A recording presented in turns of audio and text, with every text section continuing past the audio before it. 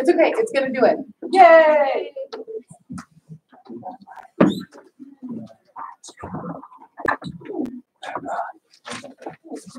Corey, that looks nice. So we got Tom's nose. Okay, we're gonna call this meeting to order at 6:30 p.m. Can I get a roll call, please? Sure can. Mr. Bedra? Present. Mr. Bajaro? Present. Mr. Foster? Present. Mr. Fryer? Present. I am present. Mr. McLaughlin? Present. And Mr. Stone. Present. Pledge allegiance. I pledge allegiance to the flag of the United States of America and to the republic for which it stands, one nation, under God, indivisible, with liberty and justice for all. Their pledge. We will be prepared to lead, expect excellence, accept responsibility for our actions, respect ourselves, each other, and our district, stay focused on safety and learning. I don't have it. Subject C, approval of the agenda. Motion to approve the agenda as presented. Motion? Support. Sorry, Ms. Lancaster, supported by Mr. Becker. Any discussion? Hearing none, all in favor? Yes. Opposed? Motion carries 7-0. Moving on to new business, the superintendent interview.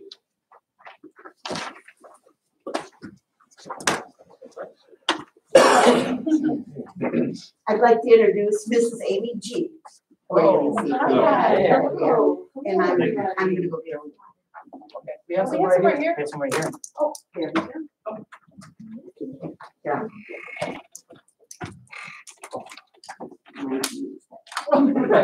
That would be not nice. How Hi, are good to you? see you again. Same here. Thank you. Here you go. I printed out hard copies of the 90 days, so that way you don't have to keep looking at it online. Good to see you. Yeah. Hi, you too. Thank you. Of course, I appreciate that. How you doing? Good. How are you? Good. My hair's a little wet in the rain. Oh, are you kidding? I'm all fuzzy. I'm great. I don't have to worry about air. Yeah. How's mine? Beautiful. Amazing. It's really good. Absolutely amazing. There are some extras if you guys want to pass these around if you want. These are the hard copies of what's up on the screen. Good evening. On behalf of the Board of Education, I would like to welcome Amy G. back to Jefferson Schools. I would also like to thank stakeholders who have joined us for the questions and for the questions they've submitted. I'll take just a moment to describe tonight's format. The interview is not scripted. Each board member has questions they would like to discuss with you, including some submitted by staff and community. Our conversation may take an hour or slightly longer. We have planned questions for each candidate, but expect tonight to be a conversation with potential with the new leader of our schools. After we have finished with our questions, we will give you the opportunity to ask the board questions. We will welcome any closing statement you'd like to offer at that time. Peter Hanks from the Michigan Leadership Institute will help keep us on a reasonable schedule. Audience members may share impressions from informal conversations or interview observations on the form near the door. The board will consider these thoughts prior to deliberation. Mr. Haynes will collect these forms as soon as you can submit them. The task of choosing our next superintendent is the responsibility of the Board of Education as representatives of our community. We are thankful for the participation of our staff and community in this process. While we are not seeking recommendations as to which individual should be hired, we are seeking your comments and any remaining questions you have for the candidate. And we're all ready? Everybody ready? Yes, absolutely. To begin the evening, we're asking each candidate to share their plan for their first 90 days as superintendent. Are you ready to share yours? Absolutely. The floor is yours. All right, before I do that, I just wanted to thank you again, collectively. I just said individually, but thank you so much for the opportunity and bringing me back and seeing whatever you saw in me to possibly be your next superintendent. It means a lot to me. As you know, my diligence and reapplying, coming back, and then also applying or emailing you in December and saying, hello, I'm here again, shows that my willingness and desire to be here is very strong. So I really appreciate the opportunity to bring you back. So the 90-day entry plan, obviously this is a plan of goals and activities that I will be going through for my first 90 days. I'm going to talk as if I would be here, okay? Instead of saying if I was, I'm just gonna talk like here I am in a minute. So obviously the first 90 days is of course listening, a ton of listening in the first 90 days. What's happening, what's working well, what do we want to keep here in the district, and what things do we want to eliminate or redo or relook at? What things are struggles? What things are the elephants in the room? What do we need to work on as a district? Talking to all stakeholders, not just teachers, not just administrators, not just the board, every person, community members, employees, and every facet of the district. I have 3 goals. It was difficult for me to choose 3 goals, I'm gonna be honest. I was trying really hard, so one of them is extra long, and that's goal number 2, because I had to combine a little bit, because I felt like more than 3 goals would be more unattainable. I wanted to have a focus point and have 3 specific goals to attain and what I found were the most important in order to be successful as superintendent. So goal number 1 is to ensure effective district governance through positive board superintendent relations. Oftentimes in public education, you hear discrepancies and frustrations between superintendents and their board. I'm a big relationship person. I am very transparent. I am very present, and that is something that I would expect from the board as well, to make sure that there's a mutual relationship on how to move forward with what's best for kids, a students first mindset always, while supporting, of course, staff and the employees of the district to make sure of future success. Obviously, we just established goals. One of the first things I would do is meet with all of you individually, because every single one of you are elected officials, and you were elected for a reason from the community, and you all share your unique talents and mindsets, and each of you brings something different and unique to the district. I would like to get to know you individually, and then obviously collectively, we would have regular meetings always. As I said in my first interview, we would be best friends. We are going to be on the same team. I am very comfortable with any form of difference of opinion. This type of work in today's world in education, whether we're at Jefferson or any other school district, there are going to be times where we have difference of opinions, whether it's majority of you are in agreement with something that I bring forward as a superintendent and a couple don't. Regardless of the situation, I always, always, always welcome the why, and I hope that it would be reciprocated of what we're working on and what we can do on behalf of our Jefferson students. The district priorities are obviously long-term and short-term goals of what you guys think are needed. You are here, you've been here way longer than me, and I am an open door and willing to listen and hear all of the concerns that you guys have while I have them as well. Goal number 2, this is the longer one. I had some combination here, building in both staff as well as community. Build and heal internal and external confidence through open, transparent, and consistent communication while nurturing a supportive district climate and culture for all of our employees, students, families, and community. So obviously that encompasses a lot, but if we aren't having relationships here at the district, that means there aren't relationships in the community, and the both have to be together in order to make sure that we're moving in the right direction, which is forward. Obviously there's objectives here, so set up meetings with key district leadership. So not just administration, but also stakeholders across the district. Everybody that has something to do with all departments, transportation, custodian, admin assistant secretaries, teachers, of course, and hear concerns on what is happening, obviously those relationships. I want to point out the word heal in goal number 2. The district, as a community member myself, I have 1000% applied for this position, not once, but twice, because I have seen firsthand what the district has gone through. I am a healer. I want to be a part of the success of hearing everybody and moving forward, because this district has beyond potential to do so. It has been through a lot. All of you have been through a lot, and I feel like I would be the right candidate to make that happen based on my leadership success. The last thing, obviously, there's in here number 2 is with the unions. At the meet and greet, I got to speak with people from our unions. That's super, super important to me, because that's another working relationship that fosters success. I was on the negotiation teams in my district for our admin team, so I'm very familiar with that process and making sure we advocate for what's best to make sure our staff are supported, because staff will not stay somewhere they don't feel appreciated.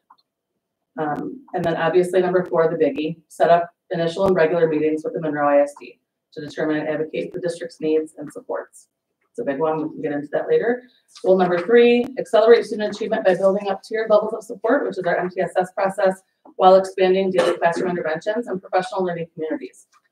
That part is because, as I shared in my first interview, the data digging that I was able to find, our growth is not where it needs to be. We're struggling in the classroom, and I feel that that's a number of different reasons of why. So if there was a bunch of teachers in front of me right now, they would say to me, well, we can't do these things if we don't have this, this, and this, and this. That's the problem right now in the district. The classrooms and the teachers don't have the supports that they need in order to foster a successful classroom. Their data is the way it is, a lot of it, because they're dealing with things that are outside of their control. So all of the research I've done and all of the networking and talking to staff, there is a huge issue with the behaviors in classrooms as well as the supports from the ISD. And that has to be mitigated, otherwise we're not going to move forward with academic achievement. Dissecting data is clear. Part of the PLC process is also going over behaviors and talking about what things are happening and what things are not happening, what supports are needed. That also helps drive our budgets of what we're going to spend our money on, what do teachers need, any type of PBIS type materials or supports for kiddos, who does the FBAs and the VIPs, who is doing the informal behavior plans to support the teachers. And we'll talk more about that later, of course. And then I have regularly scheduled meetings, of course, with our building admin. Our admin team are the instructional leaders in the buildings. They are absolutely the first person that the superintendent should be talking to in terms of what is the climate culture of the building. What are the needs? They know, they live it every single day. So the plan will be done by phases and themes, of course, phase 1, 2, and 3. The different themes are based on the 30 days, 60 days, and 90-day model. Within 30 days, of course, are the introductions and the engagement. Engagement is going to help with, obviously, introducing myself through social media, but also present, attending sports things, any events that the district has. I just saw the rec center posted a whole bunch of things coming up. That's so awesome. My own children will be there, so I'm super excited for that. 60 days listening and learning. What is happening, what is working, what is not working. The last thing for phase 3, of course, is assessing and communicating. So the assessing piece is gathering all the data that I would receive within my first 60 days and going over all of the things that are going well and all of the things that the district has informed me and staff and community members as well as students. I plan on talking to lots of students. I got to see students today. It was fantastic. And then, of course, the communicating piece is where we will sit down, superintendent and board, talking about my findings and what things that I would love support on to move forward and what things we can tackle, especially before the fall. I kind of touched on this next slide. For activity 1 is, of course, the board member meetings. I touched on scheduling them individually. So take note to the date. I know that the position is expected July 1, but it was important to me that I shared with you. I am willing and able to start before that. I talked to my current district, as well as most importantly, my current staff at Hicks Elementary. There was emotion in the room, but I felt if I was awarded the opportunity to be your superintendent, I want to come in now. I need to be present in the classrooms and the hallways to see what is happening right now, so I know how to dissect that data in the summer when the buildings are empty. I don't want to start July 1. Obviously, if you tell me that's when I have to start, of course, that's when I'll start. But I wanted to make sure that I was upfront and honest. My school can run, it's a well-oiled machine, whether I am in there or not. My school, because of my shared leadership philosophy, I have a bunch of leaders across my building, and they can run that school whether I'm present in there or not. And they're ready and they understand and respect that decision, as well as the district, to come in so I can see and give myself to Jefferson before the closing of the school year so I can see everything and hit the ground running for the summer planning. Phase 2, of course, same thing, listening and learning, schedule, open meeting times to meet with district staff members, building visits, of course, May and June, engaging with parents and students in district events, open times. I want parents to feel comfortable coming to see me. All of those types of things, the meet and greets, the cliche things, coffee with the superintendent, whatever we want to call it, but I am all about hosting and having people here. There will be a big push for that if I am chosen, because today Noticing that a lot of the people that were here today, some of the people I know, and they're here in support of me. But in a district that has gone through what you guys have gone through, it was disheartening to see the room not packed with parents. And I truly believe that's because we need to get the word out and have communication at a higher level, as well as a lot more transparency from superintendent on down. I would have loved to have that room filled with lots of people. So that's something that I would push hard, is getting parents in, because there's a lot of parents with opinions and a lot of parents that have deserved opinions that need to be heard.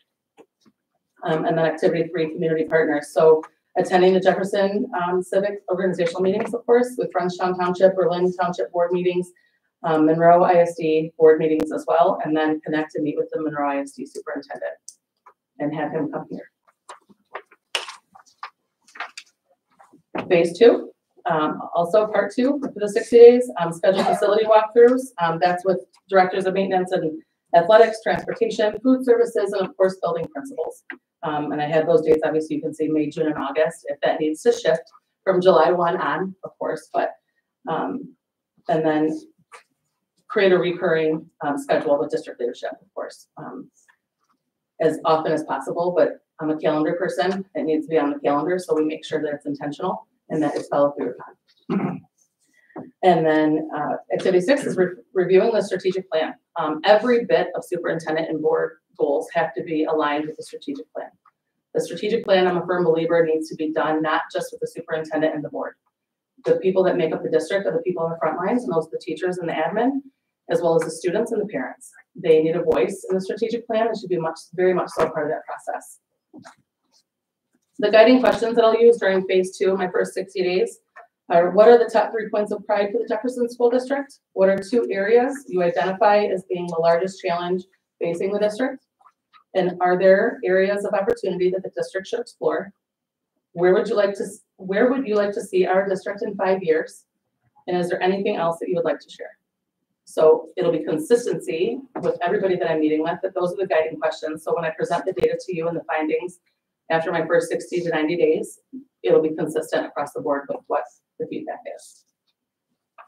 Phase 3, as I shared, it will be obviously concluding phases 1 and 2 and being able to present to you the findings, as well as all stakeholders that are involved. The last is obviously this is a 90-day entry plan, but of course this work will continue throughout my time as superintendent. A 90-day plan is something that is there to make sure that it's held true and followed through upon, of course. But that work of the relationship piece and the assessing and learning and listening is very much so a part of the process of being a superintendent. Being out in the schools, being present, being in the classrooms, hearing what people have to say, going to the community events. So it is so incredibly important to me that when I come out in public, people know who I am. They should know who I am, but also they should know the work of the district, of what is happening here. The communication is key. And I put my favorite quote in here. I say it all the time. I'm a coach. I was a teacher. I'm a principal. Preparation is the key to success. If we aren't prepared, there will always be chaos. Always. Preparation has to happen. And preparation is only done through relationships and having those tough, courageous conversations to move a district forward. That is it. All right. Okay. We're just gonna go around, we're gonna bounce around a little bit. I'll start. My first question for you is, what measures have you used outside of test scores to measure student achievement? So test scores are one of my nemesis. Yes. So that is not a true indicator of an individual student. And actually, I tell students that in my building, not to feel pressure or stressed that this does not define who you are. I'm a huge believer of that, and I can promise the majority of teachers would agree with me on that one. I think all, to be honest. It's a snapshot. It gives a snapshot of where they're at based on standards, of course. But the PLC process is truly, should be the driving force. A PLC, a functional PLC process, professional learning community. That is where grade level teachers come together and plan. It is super, super critical that a school principal, when they're going and doing observations of staff, or a superintendent or a board member, and going into individual classrooms, it is super critical that when somebody comes in, that they can see that teachers have planned together So students in Jefferson are being exposed to all of the same content that they're planning together. Why is because at the end result of district-wide testing, I believe we use NWEA here. Is that accurate? Okay. So NWEA is obviously district level testing, in addition to, of course, MSTEP and MyXS. But the PLC informal data is what drives instruction every single day. Where are our students at right now? It tells a teacher, oh my gosh, I bombed this unit. So I'm going to use fake names. Miss Smith, if there's a teacher of 3 for a second grade group, let's say, and Miss Smith, her class did poorly on the math test. But Mr. Smith and the other Mrs. Smith did very well, and their class did fantastic on the math assessment. That gives the first Miss Smith the opportunity to talk to her colleagues on what did you do different in your classroom and learn from each other. Because learning from each other is the most powerful thing we can do as educators every single day. And that also gives that confidence. And so Miss Smith, as an administrator, I go into the classroom and I have that teacher go and watch her colleagues teach those lessons to see if there's certain takeaways that they can have. Give them the opportunity to learn from one another. Informal assessment is by far one of the best ways to assess students and academics. Thank you. Are you familiar with the financial condition of our district and how would you describe it? Yes. So one of the first things that I looked at for round 1 interviews is the budget. Obviously, right now, I actually just met Heidi in the office for the first time. So one of the things I said is, you haven't spent your ESSER funds? What's happening with that? You have only, actually I have it written right here, you had 1.98 million allocated. You've only spent 368,000. You still have 1.61 million to spend. It's a lot of money to spend by September 30th. So that's actually one of my questions in the closing of what's the plan for that. Title dollars, how is that allocated? One of the things that I have a question about with title at the end, of course, as well as, do principals have autonomy with their title budgets? And if so, what does that look like? Or is it only superintendent or the central office that spends the title dollars? I'm interested in knowing about that. So right now, I know that our fund balance is absolutely amazing.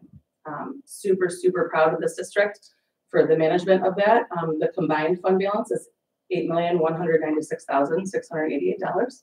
And the general fund is at the $4,280,011. And I have it written in my notes to make sure, just in case a budget question came up, because that is really important to me, because coming from a district right now that is in a $20 million budget deficit due to significant oversight, and it's super, super, super unfortunate. I do believe Wayne Mussam will come, they will be stronger because of it, and they'll work through it.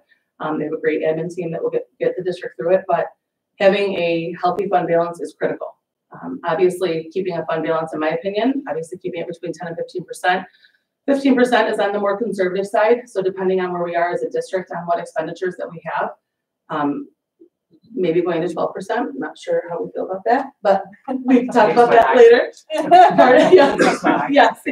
So when there's money to be spent, oftentimes our teachers and our administrators and our staff across the district in all positions, when money is sitting there, it can come across as, why aren't they considering this? Why aren't they looking at this? And that feels like a lack of support. I've been there, I've been a teacher, I've been a principal, obviously, and when there's money not spent, the first question is why. And if it's not communicated on the why or what the plan is for the budget, that people are going to fill in their own holes. And if they don't know, they're filling their own holes. It has to be communicated. Thank you. You're welcome. Mr. Foster. I have 2 questions. The first one is mine, so it's a really good one. All right. He says so is so. If you were hired as our next superintendent, you had mentioned team building. What would be your approach to starting building relationships with our current administrators, teachers, paras, and support staff? In depth, being able to start in May obviously puts you ahead of schedule. Yes. So what would be your first steps? Walk us through what you would do, because our educators are obviously the most important. Absolutely. I started that today. Day 1 of being toured through the district. I did not get to see lots of teachers and students, of course, because school was dismissed. Full disclosure and transparency, I was kind of bummed. I did tell Pete, I said, man, I wish I could go, during the day earlier so I could have, laid eyeballs on what's happening in the buildings and got to see and meet more people, but I also didn't want to disrupt instruction. But today, I can talk about, I got to meet some teachers at the middle school and got to have wonderful conversation with them about opinions and things that they're looking forward to and what things are going well and what things they would like to see improved. And then the best part of my day is when we were walking, Mr. Petty and I, down the hallway, and I heard balls being thrown, and I knew that was my favorite sport, softball. The softball girls were in the gym. So of course I went in there, and Mr. Leach, Coach Leach, the coach, I walked in, and I'm not a very shy person. So I walked in, I'm like, hey coach, can I interrupt practice? And he's like, yes, absolutely. I'm like, girls, come here for a second. So the team came over, running, looking at me like, who the heck is this lady in this suit looking at me, talking to me, you know? So I got to know them very well. They gave immediate feedback of what they would like to see changed. And I think it's fun to share with you that one of the strongest opinions was they would like the Jefferson food style, and the girl went like this, KFC bowls to be served at least once a week in the lunch. And I said, How can you not agree with her? I said, wait a second, you have KFC delivered here? She goes, no, it's pretend. She was like, no. She's like, the lady in the kitchen makes it. She was like, you know, like the little, she's like, you know, Mrs. G, like the round, like chicken balls, you know, they put it in a bucket with the mashed potatoes and the corn or whatever. I was like, oh, like a legit KFC bowl. She's like, yeah, that's what I said. I was like, you did say that. Okay. I was like, noted. I got it. And then they don't like the frozen pizza here. They would like Tiffany's. Now that Tiffany's is here on Dixie, they would like Tiffany's pizza to be shipped in at least once a week. I said, sounds great. And the last thing was the school dances. They're very upset. And I talked to the DO students at the meet and greet about how the students at the middle school are angry and they want a school dance. But I found out this evening at the meet and greet that there is a dance coming. But it's an earned dance, which I am in full agreement with. Understand.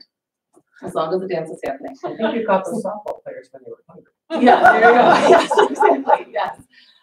So to elaborate a little bit more on that, if you can't tell by my energy here in front of you, I am a very known person for my energy and people skills. That is what I do best. I was very glad to see that you had a meet and greet, but like I said earlier, I wish it would have been a packed house. That is who I am. Put me in the center of a room and I'm going to know everybody's name by the time I leave. The reason for that May piece of me asking if I would be able to come sooner is because of that, the relationship piece. July 1, nobody's here. It's going to be a lot more difficult to put plans together for me as a new superintendent coming into the district without being able to see exactly what is going on and to hear more. In one day today, in an hour and a half time, I've learned more about this district. And Mr. Petty was a wonderful help and a wonderful resource, and I want to thank you for providing him the opportunity to be the host. He was fantastic. Being able to familiarize myself with what is happening, being a part of graduation, it's huge. Talking to parents and finding out what is happening, that is how we foster the relationships. How will that happen? Teams. I am a firm, adamant believer in shared leadership. Why I can walk from my school right now is because of the leadership that we've shared. I have a leadership team there. The teachers here are absolutely starving for leadership. They very much so should be a part of the leadership process and opportunities here in the district. It does not mean that I just meet with all of you and we put a plan together and tell them what the plan is. That is the opposite of how you get buy-in. Buy-in is developed solely based on leadership that is shared and voices are heard. Not just by going and meeting and then taking notes and then coming back and saying, this is the plan that we set up, but you weren't a part of that. Thank you for your information. Instead, put teams together of what are the issues right now at the district. Academic, we need a curriculum team, we need an academic team, we need, if it's PLC, MTSS, whatever it is. Athletics. Ms. Epler, what is going on with athletics? Where is the budget? What does it look like? All of our coaches in a room together. This is a huge district for sports, and we need to absolutely dissect our data with our sports. The fact that you had 13 girls come out for your varsity softball team, like, I almost choked. I couldn't even believe that data when I heard it. So, and yes, I asked all about the athletic data here. So relationships and teams. Coming in May affords me the opportunity to meet everybody and start the team process. If that means, and don't panic, Mr. Stone, don't panic when I say this, but if we say that staff can have the opportunity of those teams that we are able to develop, and if there's somehow, some way, that we can possibly supplement income for people to spend some summer hours to come in and be teams for each area. I don't want to use the word deficit, it sounds so terrible, but each area of growth, that's a much better way to put it. Then we're more prepared for the fall. We're working together in the summer to develop a plan the minute those students return on the very first day of school. Staff feel better over the summer. They feel better that they're being heard and that plans are in place that will decrease staff from going elsewhere over the summer, because that's when the most recruiting is happening for other districts. As a school principal, if you are on my Facebook, you will see how much I post openings in my own building. I feel like my own HR person because I'm constantly promoting what I have going on in my building. We don't and we can't afford to lose more staff at Jefferson. And the only way to diminish that is by relationships. I'm sorry that was long-winded, but that is a really important question. I like Thank it. you. Okay. No, that's perfect. This question that I'm asking was given to us by a community member. Okay. It's no secret our enrollment has decreased over the years. If you were hired as our superintendent, what is your plan to change the perception of our school and promote the opportunities we have and increase our enrollment? Perfect. So later, I plan on bringing it up, obviously, but it's also no secret where my kids go to school. It needs to be talked about. That was my second part. Oh, perfect. So I'm going to go ahead and say it before you even bring it up. So first and foremost, let me just say that there is a story. Pete was gracious enough to tell me that if people bring up where my kids go to school because if there's a religious affiliation, obviously I was listening to your live deliberations after the first round and heard some of the questions and concern, and you need to hear me say it's warranted. You need to say those things, and it is 100% respected on my end. I want you to hear my why, and so it's important that the community hears my why of where my kids are at and how that came above. It's a long story. I'm going to make it a lot shorter because this is a short, I don't have all day to sit here.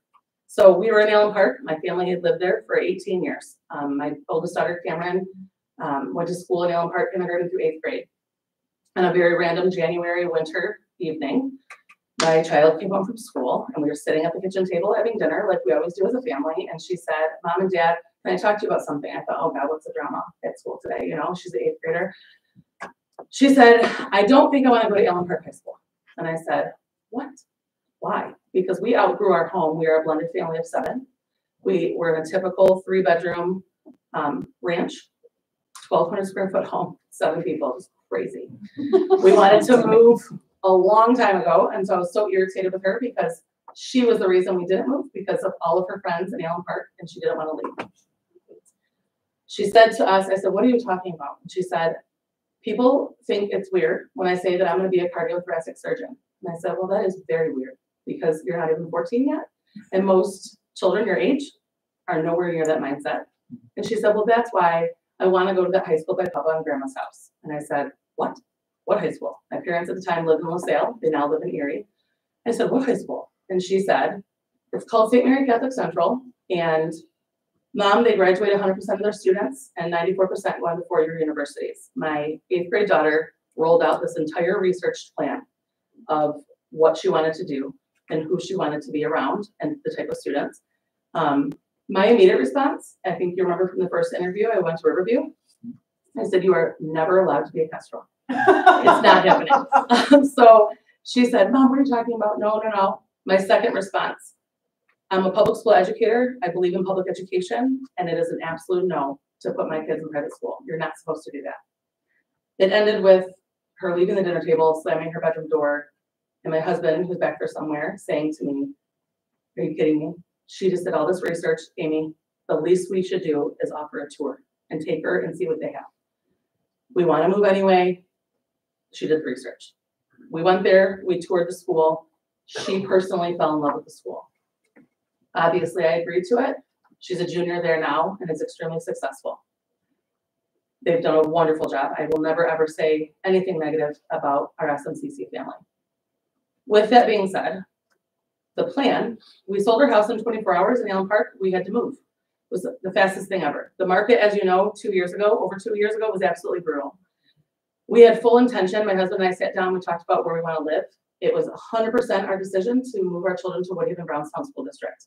It was close enough where Cameron could drive herself and SMCC buses to the Gibraltar 75 exit, so the bus picked her up there. Friend of a friend of a friend found us a condo to rent month to month, and from that point, our girls were enrolled in Waginka Elementary and Woodhaven Brownstown School District. We loved the district. That was going to be our home. As we were searching for houses, our broker called us and said, just so you know, the taxes here are $10,000 a year, and you have to add $1,000 a month onto your mortgage payment. And I said, I'm sorry, pardon me, what? I panicked. Then she said, have you ever considered Newport? And I said, what? Newport? I said, what Newport? What do you mean? And I'm like, wait a second. And then it clicked. Jefferson? And she was like, yes. I'm like, no, never. She's like, Amy, it's only 5 miles-ish north on 75. And with Cameron being SMCC, et cetera, et cetera. That year went by with our girls at Waginka, and it was a very tough decision for us because they were already getting acclimated. And we all know how children become very acclimated to their school family. They thought they were going to stay at Waginka.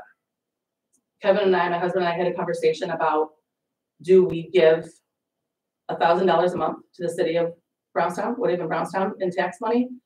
Or do we explore the opportunity because we have seen a whole year of growth through our daughter Cameron through faith-based education. Our faith is very important to us as parents, and the fact that it was $1,000 a month to go to the city, that's when we decided to tour St. Charles. That is what landed us there. There was never a moment where it was, oh my gosh, Amy G woke up one day and said, never again public education. That did not happen. It is really, really important that every one of you hear my truth and hear my story. People that know me personally know that everything I just relayed to you is 100% what happened with our family. Faith-based education, as we all know today, whether we have children or not, the world is not the greatest right now. It's ugly, and if I can give my kids a strong foundation in their faith before they go on to high school, that's important to us as parents. So I hope that's not held against me. But I will tell you, if Cora was here, my 8-year-old, she has a Jefferson Bears sweatshirt. Her best friend are the Brews, their daughter, and she is a Bear through and through. I would be incredibly proud to bring my children to Jefferson High School, 1,000%. To remove them and uplift them due to mom's career immediately, just due to mom's job from their family after they just left Waginka, would not be in their best interest. So I hope that you would support that.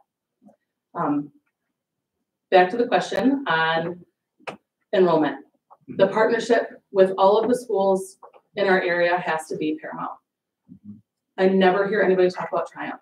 Triumph is your charter, and we have a lot of kids in Newport that go to Triumph. The partnership there, shadow days in 8th grade, shadow days at St. Charles, bringing the children here to shadow at Jefferson High School. Our student leadership at the high school absolutely need to be present in those buildings. You better believe I have had conversation with Mrs. Leachy, the principal at St. Charles, talking about that. And obviously she has her professional obligation, obviously, to market CC and Gabriel Richard, do the Archdiocese, fully respect that. With that being said, and this is exactly where I stand on this, SMCC as a current SMCC parent, that school is not for all children at all. It is a college base. It is an absolute perfect fit for my daughter Cameron. I can tell you, I don't know if it's a perfect fit for my little ones because they're too young right now, but there are kids that need Jefferson High School beyond belief, especially with the growth of our early middle college that we're bringing here in the CTE programs. There is so much more that needs to be done with those programs, but that needs to be marketed. The trades are huge right now, and there are a lot of kids that are not college bound, and that is completely okay. There are kids, a lot of kids from St. Charles right now, around 50% of my 2 kids' classes are absolutely Jefferson High School bound. And they need to know what the programs are so we don't lose them to the other schools and marketing them. The communication, it's like a revolving, that's all I keep hearing from the staff when I network in the community is the communication has to be better in the district. The what and the why, that's why I'm always on your Facebook pages and I'm looking at the rec center posts and I'm looking at your district posts of what is happening. I love the recent posts with the kids showing the students activities of what they're doing in the classrooms live and how they're showcasing students, student of the month at the high school and showcasing them. The presence of the district and all of the amazing things that are happening here is exactly how we increase enrollment, because I can promise you people dwell on negativity. And we all know this, and people see the newspaper and they see things that this district has gone through and automatically think that it is a red flag to send their kids there because of what's happening. But they're not privy to what takes place every single day, boots on the ground in the district. So the communication and transparency, it has to. That's why I wanted to bring up my story, because so you understood how we landed as the family, because there was never a day in the world that I said that that would happen. But once I was exposed to it in this world that we live in today, it was really, really important to my husband and I and our faith. And I really appreciate your support on it. Absolutely. Any follow-up? Any follow-up to those questions? Yes.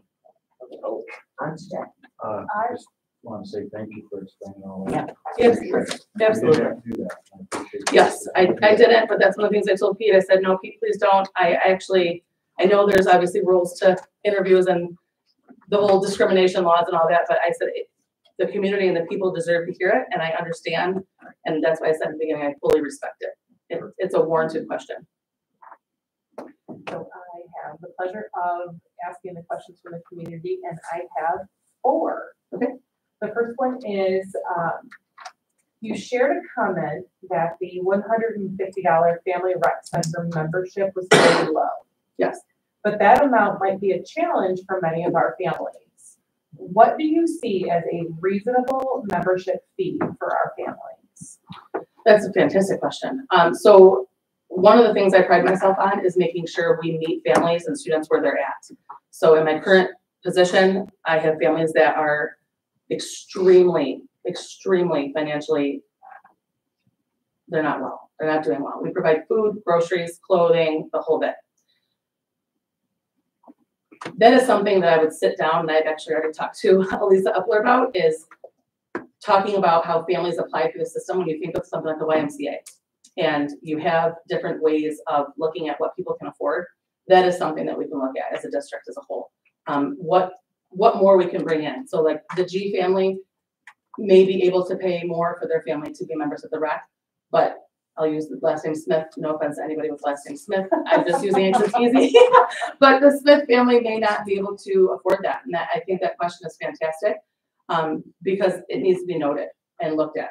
I just felt across the board with everything that the rec center does offer, there can be some wiggle room in there of what we can bring in more to the district because of everything that it offers. So if there's a way that Ms. Epler and I can sit down and go over that and what does that look like and what are different ways and explore other cities that may have that, which there aren't many. We are a huge luxury having that here in the district. I just feel like there could be a lot more for that. And we can meet the needs of all families. And I would never, ever, as a superintendent, ever support turning a family away from a rec center that can't afford it, period. All right. Let's see here. So this one is, it's a little heavy. I know as a school principal, you have experienced a shooting at one of your schools. How did you handle that, or parents having a gun in the parking lot? Yeah, so this is from somebody who knows me, clearly, and knows my history. So yes, in Detroit, June 5th, 2015, I had a school shooting in Detroit at my school, 23 bullets through the school. Unfortunately, it took police 46 minutes to respond.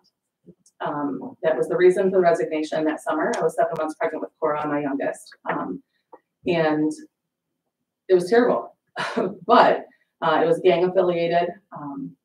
The young man came to Marcus territory. His dad was the CEO of one of the largest gangs on the east side of Detroit. And unfortunately, one of my 8th grade students, his dad was the CEO of the opposing gang.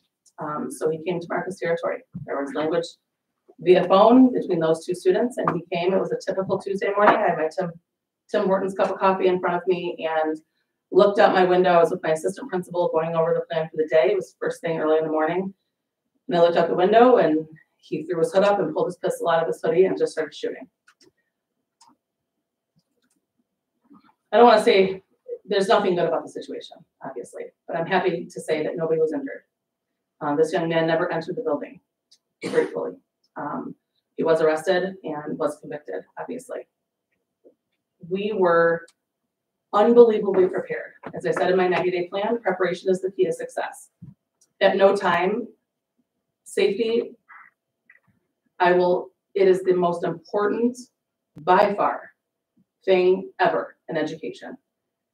In this building, every school building, by every employee, the training has to be there. Every single staff member has to be trained on what to do in the event of a shooting. It can happen anywhere, not just on the east side of Detroit. I am happy to say, with the question, staff immediately knew what to do.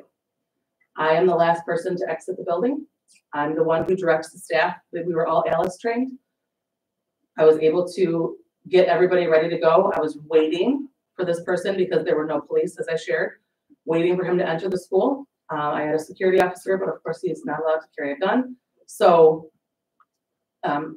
staff had backpacks on. The backpacks were filled with everything they needed, all emergency lists for parents and phone numbers, flashlights, snacks, everything of where we're going. We had both destinations on the east and west side of the buildings of where we evacuate to, and we had a whole entire plan. Bulletproof shutters were lowered. We were ready to go. 23 bullets through the school. He ended up walking down the street, and the police 45 minutes later found him. The same thing has to happen here. The training, I believe, Alice trained in the district. Yeah, okay. So I talked to, funny story, it's not funny, but it's kind of, last week I was at the Michigan School Safety Conference, learning the new things and what they have for schools. I was there with my social worker and several central office staff from Wayne Westland, and we sat at a table, and across from me, we were talking, friends of mine came over from other districts, like, hey, I heard about Jefferson, Amy, oh my gosh, you'd be great, da da da. And I was talking about it, and I sat back at the table, and we were talking about different things, and I looked over, I said, I'm sorry, I don't know who either one of you are. I'm like, I'm so sorry, I should introduce myself. I said, I'm Amy G, so it's very nice to meet you. I shook her hand, we know, and I was like, what? We're from the Monroe ISD. I was like, oh my gosh. So one of the gentlemen at the table was the SRO, who oversees all of the SROs for the district, or excuse me, for Monroe County, Mr. Miller, I believe. Yes. And then the young lady, and I'm so embarrassed to admit I do not remember her name, but she was a social worker for the ISD that works over here. She was very much so an advocate for Jefferson and talking about how what I said needs to happen here. So the other things, I do unfortunately have had situations in Inkster, my current school, at Hicks and Wayne where parents will pull out a gun if somebody cuts them off wrong in the parking lot, and they're upset. And I go out there, and there's only 2 police officers in Inkster.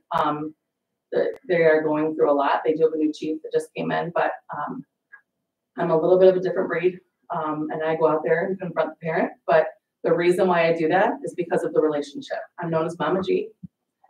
Everybody calls me Mama G. So when it happens, I go out there and say, so-and-so, I call the parent by their name, get in your car and pull in a parking spot right now. I'm sorry, Mama G. No, get in the parking spot and get in my office now. I mentor more parents than I do students. I will be very honest with you. So yes, that has happened in Detroit and at Inkster. We have parents that unfortunately go that route, but I'm not afraid of confrontation with parents because they know exactly who I am and they know Mama G don't play. That's what they say. I'm a way to merge the traffic. Yes, isn't it interesting? Yes. Who needs a blinker? Yes, a blinker. Yes. Oh, Lord. All right. You have a history of flipping schools. I wonder if you will come here and make changes as a resume builder. This isn't a critique, it is a concern. Warranted. So my last 8 years speaks for itself. I absolutely just shared, because of your previous question, why I left Detroit. So my heart and soul is Detroit. I love that place. I love the students. I still talk to those students till this very day. They have my phone number, the whole bit. Very close with the families and my students in Detroit. I promised myself and my family that I wouldn't stay somewhere where I didn't have emergency responders. That is happening in Inkster right now. I think I shared my first interview. I had to use an AED machine on a 5-year-old a few weeks back, and an ambulance didn't come for 18 minutes. So it's too much. So here, and I live here, the answer for this community member and anybody else that shares the same concern, I applied here I'm gonna keep saying it because I'm so interested in being here. I live here a minute and a half from here, literally.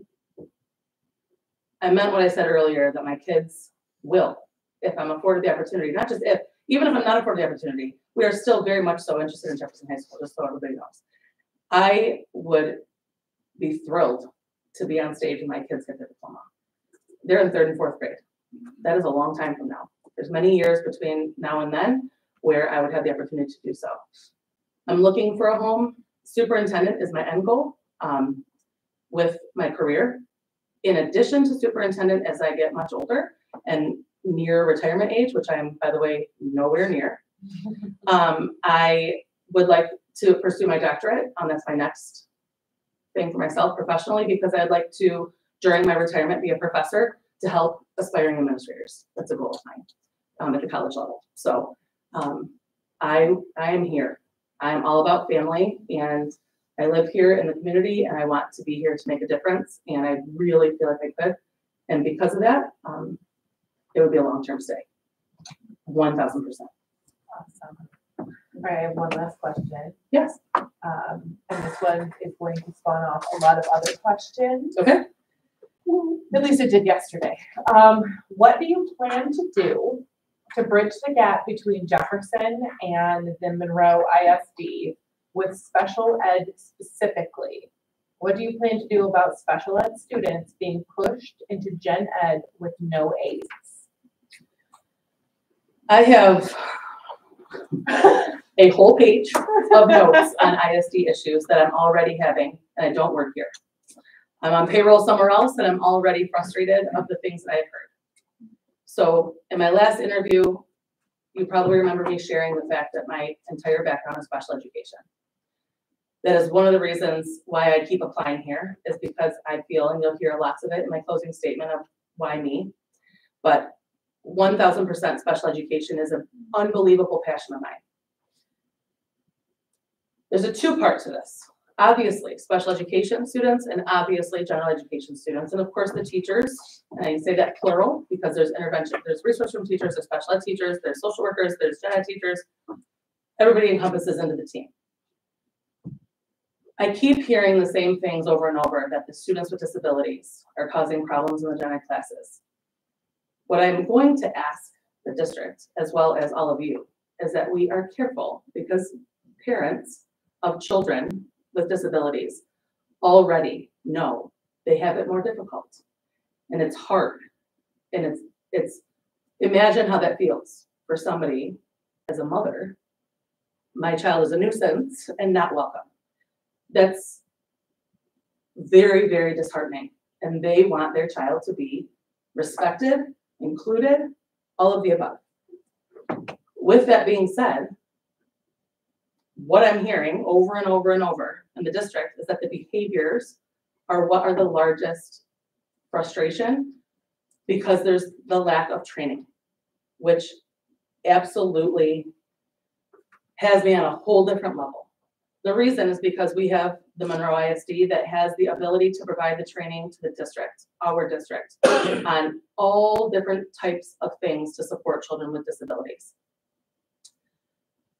Obviously, CPI training, nonviolent crisis intervention. When a kiddo is going ham, throwing chairs, punching, kicking, the whole bit. I deal with it every single day in my school. I shared with you, I have 4 self-contained classrooms in my building. I asked for them to be in my building because of my background with special education and how I'm so unbelievably comfortable handling kiddos like that. Not everybody is. Teachers choose their profession and go into their certifications based on what they feel that their area is best suited for, of what they do best. It might not be serving children with disabilities, but that doesn't mean that they can't or that they won't. But without the proper training and the partnership with the ISD to make sure that they have that training, the most frustrating thing to me, one of the most frustrating things to me, is when people just put kids in places where they don't belong. I am an advocate. I'm not just a principal. I advocate. If my staff were in front of me right now and you got to meet all of them, the privilege, because they're phenomenal people, My special ed team is second to none. We advocate for our kids every single day, and we have kiddos right now in our self-contained classroom at Hicks that are not in their right placement. They need to go into a more restricted placement at a day treatment center with their emotional impairment because their behaviors, unfortunately, regardless of the hundreds of interventions that we put in place, and it takes a lot for me to IEP a kiddo out of my building because I feel like we failed, but instead looking at it as we've done all of these things, and if we don't put the student where they belong, we're failing them.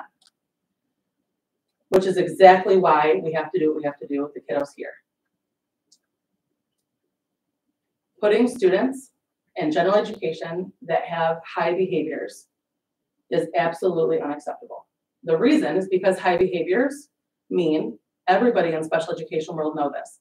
Behavior is communication. And if we are not meeting that student where they're at, and we are not giving them what they need, they are going to act out. It would be like putting any of us in a meeting with everybody speaking a foreign language, and we have no idea what they're talking about. So I'm frustrated, and I can't communicate like my peers. So I'm going to start flipping desks. I'm going to attack my teacher because they're not helping me because they have 27 plus other students to work with. And it becomes a complete disaster. How am I going to do this? CPI training has to happen. I keep hearing the same thing that we have. I have the same thing in my building. We have the same thing at Wayne Wesleyan. It's across the state. We have a shortage of employees. Nobody is going to sign up to work in Jefferson schools and say you're going to be a para for children with disabilities and gen ed classrooms and just be dropped off. And good luck. That's not going to work. Nobody is going to do that. People know, and people are talking about how this is happening. Mr. Steve McNew and I are going to have lots of conversations and invite him and his team over to Jefferson to observe. The worst thing, and as a principal right now and as a future superintendent, there is nothing more frustrating and feeling like a slap in the face as a principal, as a teacher, as an aide, as a parent, where people in other buildings or the ISD, or respectfully so, people here in central office that keep saying this is what's going to happen, and they've never seen the classroom. Where are the observations? They need to see the students at the classroom firsthand and sit there. I say this every single day. I have students right now in my building. There's a child that needs to be going over to Livonia schools. They have a lower, it's based, a MOCI classroom, moderately cognitively impaired. This kiddo is in our mild CI classroom at Hicks, and she deserves the world. And she is struggling every single day. You would not believe the hoops we have had to jump through. And when I tell you I am first an advocate, then I'm a principal. Advocacy is not just for students with disabilities. It is also for students with general education students, as a parent myself. That interrupts the learning environment for everybody. That stops the teacher from teaching. So we have to make sure that if there's a student that is fully included, they have to be supported with training. They have to be supported with observations on, is this the right fit? One of the things that I'm most frustrated about is, for some reason, Monroe County, I don't know why this happens, but I'm gonna find out. They keep putting classrooms as categorical. That is so outdated, so incredibly outdated. And the ISD needs to hear from me about that, because children with IEPs deserve to be in classrooms that fits who they are. They already have a bigger struggle, right?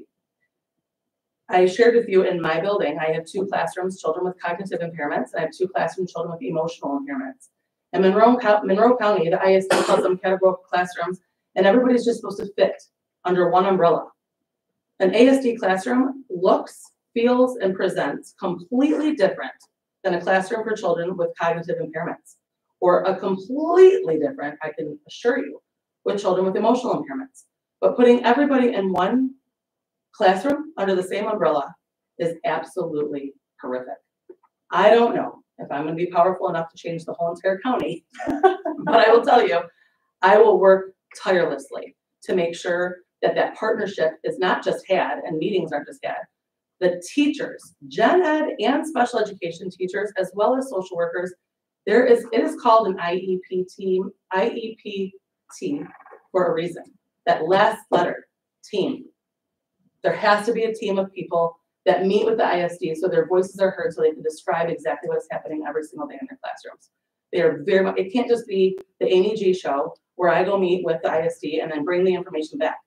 They need to come here. They are a service to our school district, and that is part of their responsibility. I could go on and on, but I know I have to stop talking. Sorry. Can you tell my passion? Yes. I'd like to follow up. Most children, when they come to school, especially with these cases, they mimic their parents a lot, okay? And in doing so, I see a lot of focus on the kids, which is great. How are we going to communicate to the parents that some teachers, some staff feel like, okay, Yeah. So how we communicate that? Yep, bringing parents in. So I said to you in round one, I'm a boundary crasher. Parents know me, hence why I can speak to parents like I'm speaking to all of you right now. It has to be there, it has to be present. And sometimes, sitting on this side of the table, you have to have that courageous conversation. You have to. You have to address it. I'm extremely direct. I'm very transparent. I have nothing to hide. We have to describe what is happening, but that comes with more service to the parent and advocacy, because oftentimes, actually when I use the word majority of the time, parents don't even know their rights within schools, and they're not educated upon what they can do to advocate for their children. I'm huge on, there are so many districts today that shy away from telling parents their rights and what they can and cannot do in schools and what things that they can do and what resources are out there for their children. If a student is acting the way they are in the school, you better believe they're doing the exact same thing at home.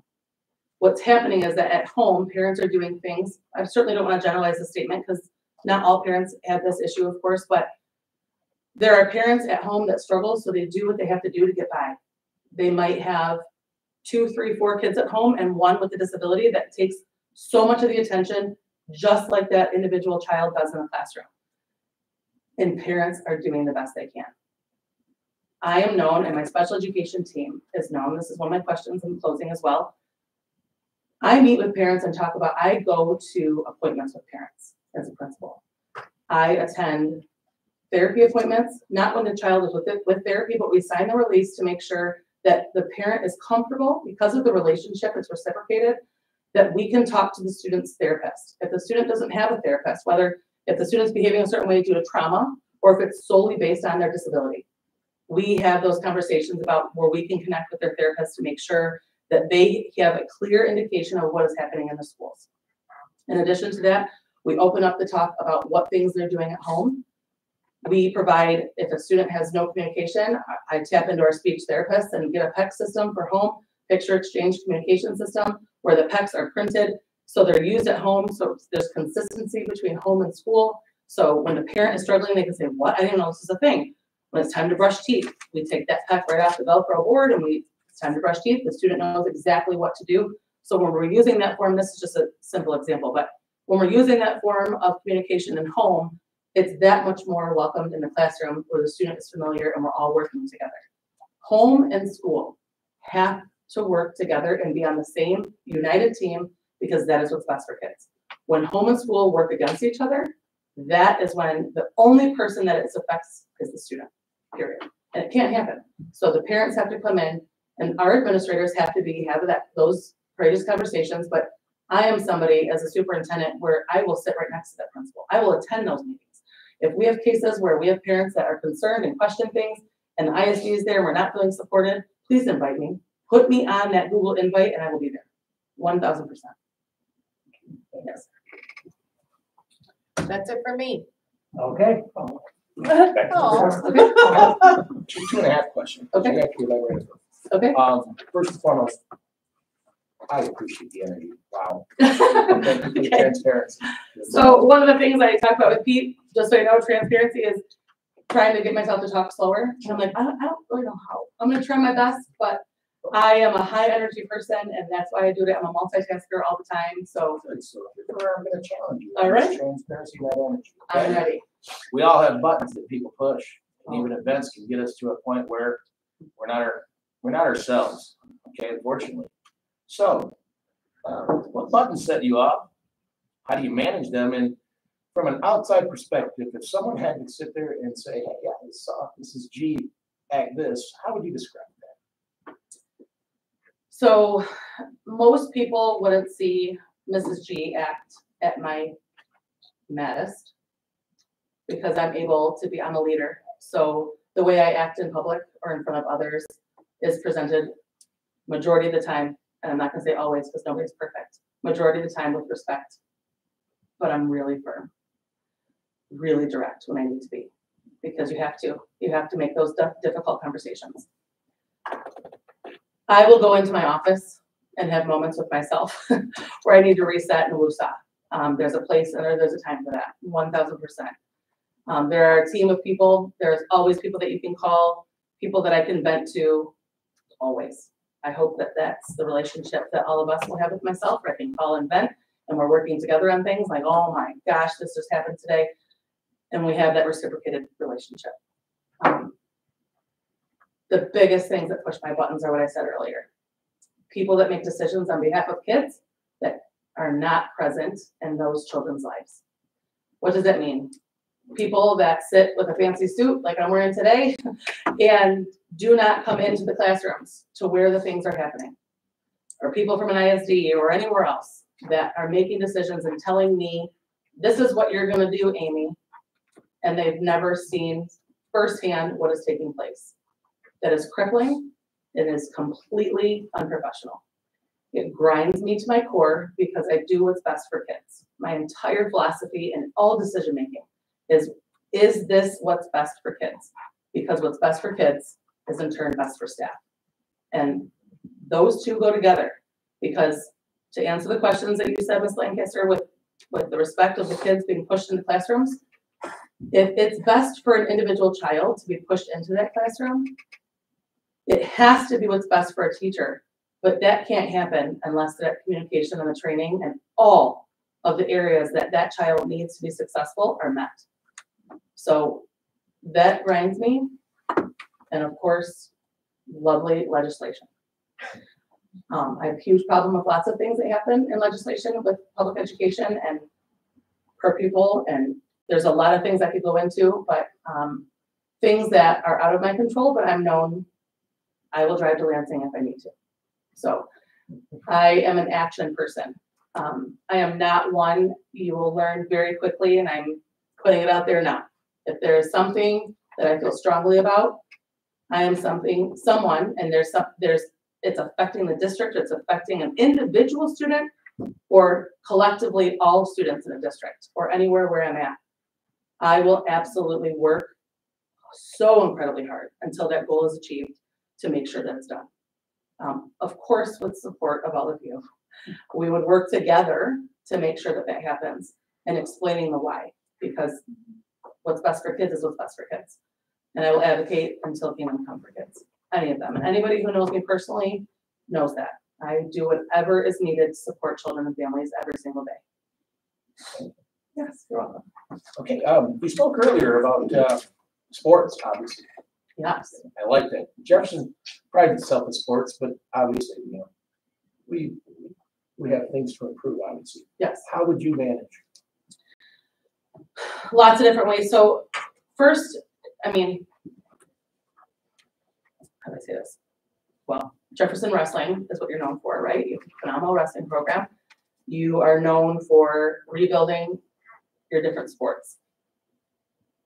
The coaches need to be more involved in the school. What I mean by that, today, I have 2 girls that were messing around at school. I took the day off, by the way, to have a day to myself. I got my nails done to come here for today. My intern covered for me in my building, and she called me with 2 different concerns that she was struggling with. And one of them was students that are acting out, that are 2 of our top basketball players. I helped them get on a phenomenal AAU basketball team. Simple. The coach is involved. It's called a student athlete. If you are not a student, you have no business being an athlete. We have to work together to make sure it coincides. That helps discipline in schools. That helps schools discipline decrease. Our coaches have to be involved. The first thing I told my intern today was, oh, you just need to call the coach. Amy, what? Okay. I'm like, yeah, get coach on the phone. If they're not acting like a student, I promise you, because I reached out to her, I stamped my name on those two young ladies. Coach is gonna have a problem if they're acting the fool in my school right now. It can't happen. I keep hearing over and over that there's discipline concerns across the district, not just students with disabilities, of course not. General education students, vaping in hallways, students doing things that are so unbelievably unacceptable. Whether they're athletes or not, obviously that has to stop. But I promise you, some of them are. The minute coach gets involved, I am a coach. I've coached for 22 years. The minute I graduated from Wayne State as a softball player, I started coaching. I wanted to give back to the game. I still do today. So first question I ask my kids, what are your grades? What are you doing in school? I had one of my young ladies get in trouble not too long ago, and we had a serious heart-to-heart about it. What could you have done differently? I'm very vested. And that's a travel team, by the way. They're not in my school, obviously. These are kids from all over Ohio. I have kids from Canada on my team, all over the place. Student athlete. How do we increase our athletics and do better? People need to show up. I told you in the first interview, I'm from Riverview, born and raised. I dreaded coming here. Dreaded it because Jefferson was the powerhouse. Everybody came to the football games. Softball field. There was a couple people from Riverview in the stands, and the Jefferson stands were packed. The cheering, the yelling, the pride, their pride, huge. How do we get those people in there? Believing in our district again.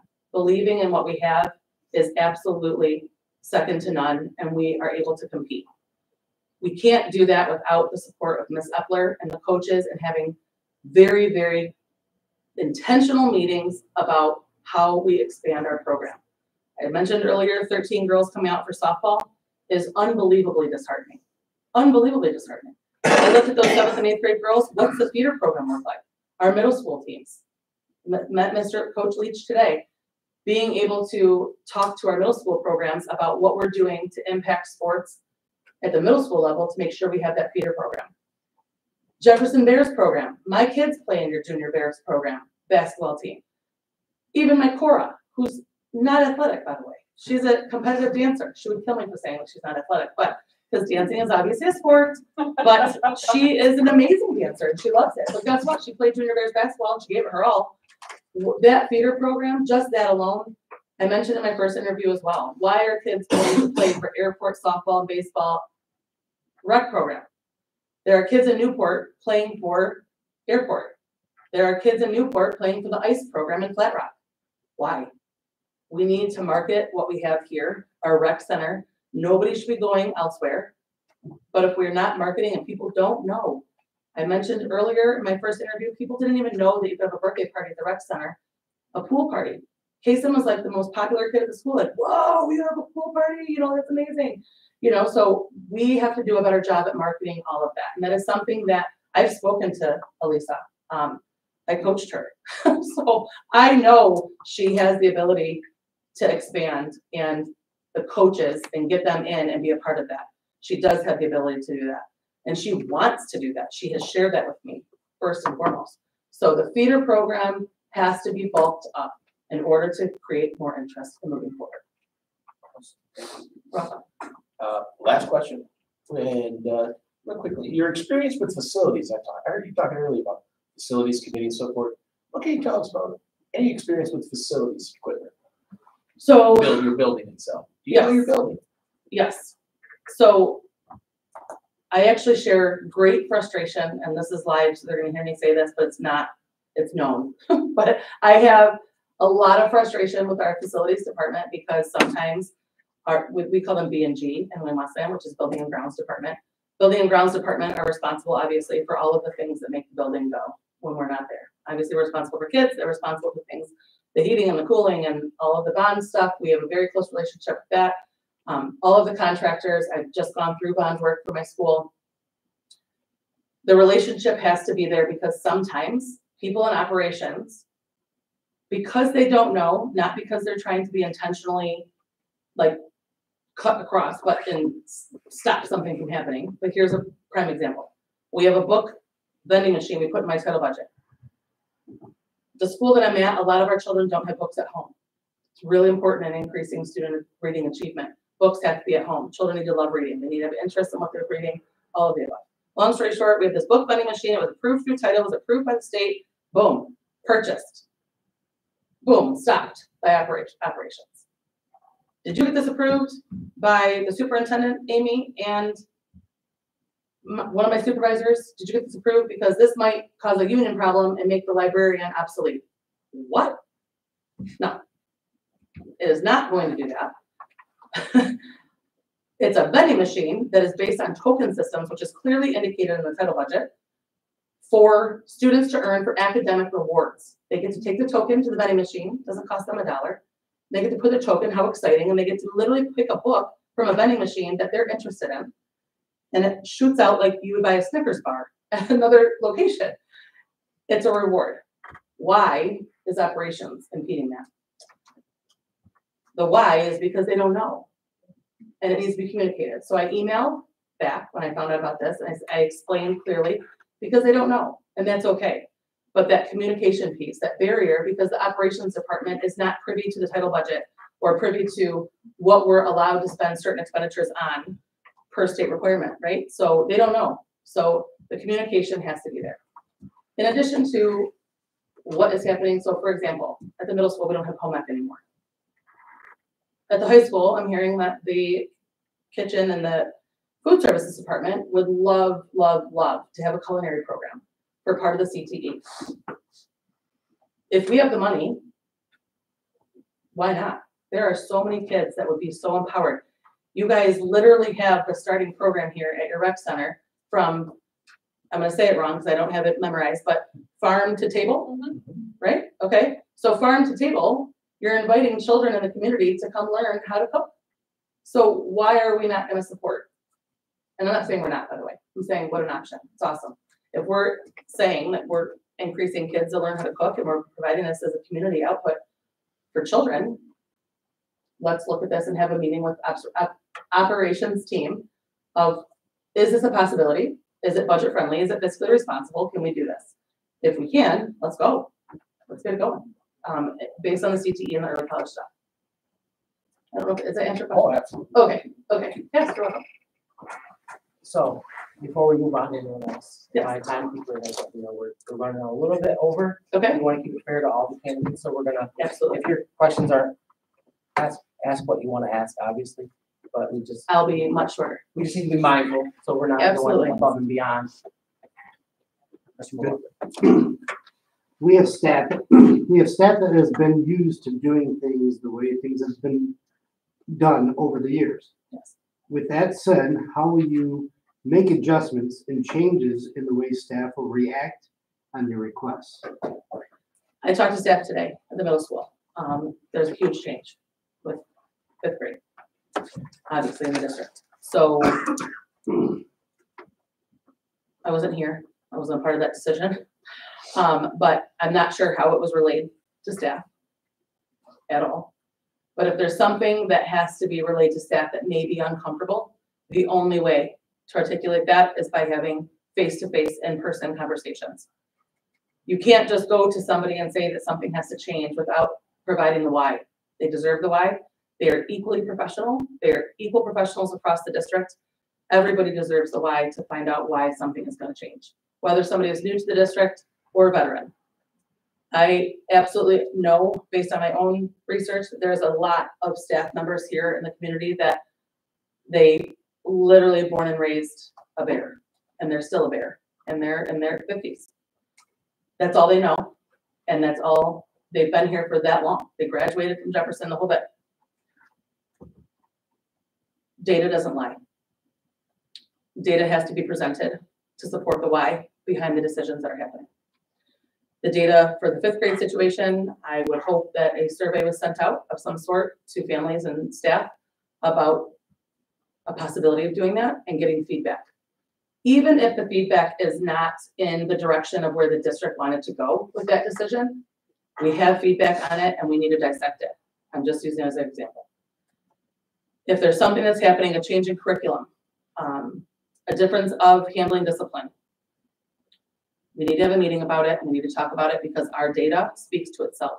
Our students are not growing academically at the rate that they should, for an example. 30% growth is unacceptable. We have to make changes, but the changes aren't going to be made unless the teachers are given the tools that they need. Communication. Thank you. How will you continue to grow our CTE programs, and what other CTE courses did you have in mind? Is that it? Okay. Yep. I didn't know if you had more. Sorry. So I did some digging and some searching. I shared before, Wayne Wesleyan is known for our CTE program. It is absolutely gorgeous. I encourage all of you to take a peek at it because learning what other places have and what are successful helps develop what we don't have here and what are different options. Exposing ourselves to what other people have, just like I talked about earlier with the teachers in the classrooms, exposing yourselves to difference of delivery of instruction. Other districts are doing things. I looked up IDA's program last night because they share around the same number of population with us here at Jefferson, around 1,500 students. And I looked at their early middle college and their CTE things and their brochure of what they offer over there. Some of the things are absent on the brochure that we have here. So is it due to lack of funding? Is it due to lack of interest? The only thing that should drive the CTE programs are community and student interest. Surveys. Students should absolutely have a voice. Our district is responsible for making sure that our students graduate from Jefferson High School as productive citizens in the community. We are tasked with that every single day. Our students, by the time that they start high school, should start being exposed to different career options, as well as different options of what they want to do from their own personal trajectory, like I referenced earlier, college bound, trades bound, whatever that looks like. I talked earlier, last week, dental hygiene, cosmetology, culinary. Those are 3 different things that I thought of that are not on there. I see a lot of different things, but surveys, and those are just things that Amy G thought of. That is, and I've seen in other districts. But you have an unbelievable shop at the middle school that is completely underutilized. Why are we not having community members driving their cars in there for repair? Partner. Our schools, our campus is so connected. Why are high school students not going over there for part of auto as an option and servicing cars? Roseville does it. Wayne Wesleyan does it. We're community members instead of paying. I'm not trying to put mechanics out of business at dealerships, obviously, but that can happen as well. Thank you. We have a school with some strong personalities and leaders. You'll be able to stand your ground and do what is right in front of some big issues. Yes. Short and sweet. Absolutely. I have zero. Yeah, the answer is yes. I have zero problem. I have said it throughout my interview this evening with courageous conversations, but those courageous conversations have to be backed up with data to support the why. Data does not lie. With not having any superintendent experience, what do you feel would be your best asset to run the job? Communication, networking, partnering with Michigan Leadership Institute, talking about different things that I can do better and start the ground running here. I have so many different ideas, like my brain. I have unbelievable pages of notes I've been taking in my research and getting to know this district.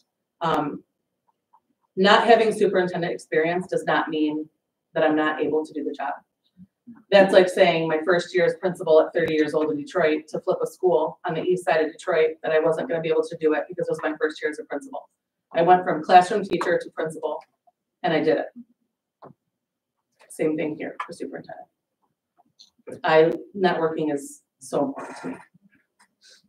Going to different retreats, working with you guys at retreats, going to superintendent professional developments, and all the different things that they offer for professional development for superintendents. There's so much through MESA as well as MLI. There's a lot. Okay, thank you. Yes. Mr. Bennett. You're right. I scratched them all off of one. And I'm to make this brief, I'm going to this is going to be choppy because I'm just trying to take parts of it. If you're picked as superintendent, you're going to be wearing a lot of hats, about 5 different hats. Yeah. Okay, we're not like the big schools. Yep. during this time, how will you address and what would you actually do if you're inundated constantly by your staff, board members wanting to know right now, what's this problem I just heard about from the community, whatever. How do you address the emails? And how do you address them coming into your office saying, well, I just heard about this? What are your rounders? Got it. So I'm a proactive person. There has to be a plan first. The staff have to be communicated with on what the plan is, on how to communicate in the proper channels, chain of command, whatever it happens to be. I am a huge proponent of if there's an issue in a building with a teacher or something and there's something happening, the first person they should be going to is their principal. The principal deserves respect. They are the leader of that building and they deserve to be able to handle that there. If the principal is not handling it, obviously, and they feel like that there's still an issue, then obviously they can come to me and then we work together.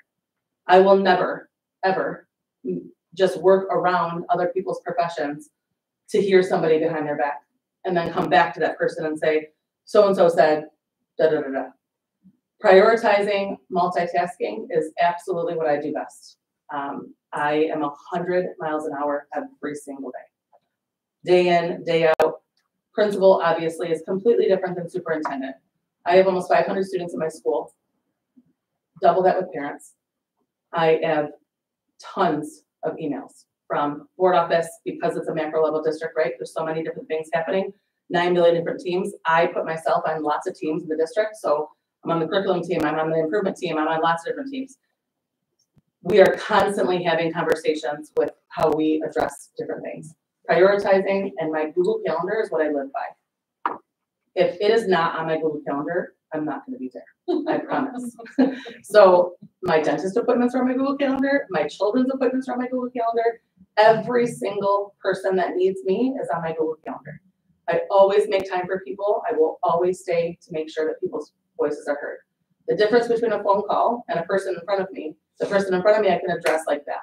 Here's the situation, boom. Amy delivers what the expectations are and what we're going to do about that situation. I'm going to call that person back because they called and I put that right on my calendar to make sure I don't forget about that phone call that happened. So prioritizing what's in front. So if somebody comes in or if one of you come in or a staff member comes into the office and they have an issue right then and there, that's priority right then and there. A phone call can be happened before I leave at the end of the day. Thank you. Everyone good? All right. So we thank you for your conversation this evening. We hope your visit with our staff and the board and thank you so welcome. Do you have any questions for us? Is there time for questions? I don't even know where Pete is. Give us a little bit. A little bit. Okay. Okay. Your easy ones. Okay. Yeah. I did, one of the more important questions through the networking and talking with staff is and that it equates to the partnership with ISD. So I found it interesting. Also, I don't want to use the word concerning, but I guess I'm wondering why we don't have more social workers employed by Jefferson schools. The ISD social workers obviously are jam-packed with IEP service times that they have to meet by law to make sure that they're in compliance. But helping students that struggle with behavior, whether it's through trauma or a disability or whatever it happens to be, I would love to know if that's something that has been explored in the past or something that can be explored in the future, very, very near future, by the way, to have social workers on site every single day as a part of building relationships and mentoring students and having social emotional groups, anger management groups, peer-to-peer relation groups, peer mediation, and buildings for helping with discipline. So to briefly answer that question. Okay. We're aware of the gap with social workers. Okay. We have had a hard time finding them. They have been posted, but we have gotten creative. We've used some dean positions. Okay. Dean of social and emotional learning. So Okay. we have put a social worker at the high school recently who is almost like a teacher of tomorrow. She's Okay. working on her certification. She's almost there. Okay. So interventionalists have been put in all the buildings and the need is still there, obviously. So we need a plan. Okay. But yes, I agree with you. We need them. Okay, but we need to find them as well. Right. Because I know just last year, we lost our social worker at, so our lower L And we had 2 that left within a week. Okay. So it's been difficult to get the help we need. Okay. I know social workers. Okay. My current social worker services Monroe County for private practice as well, so just keep that in mind.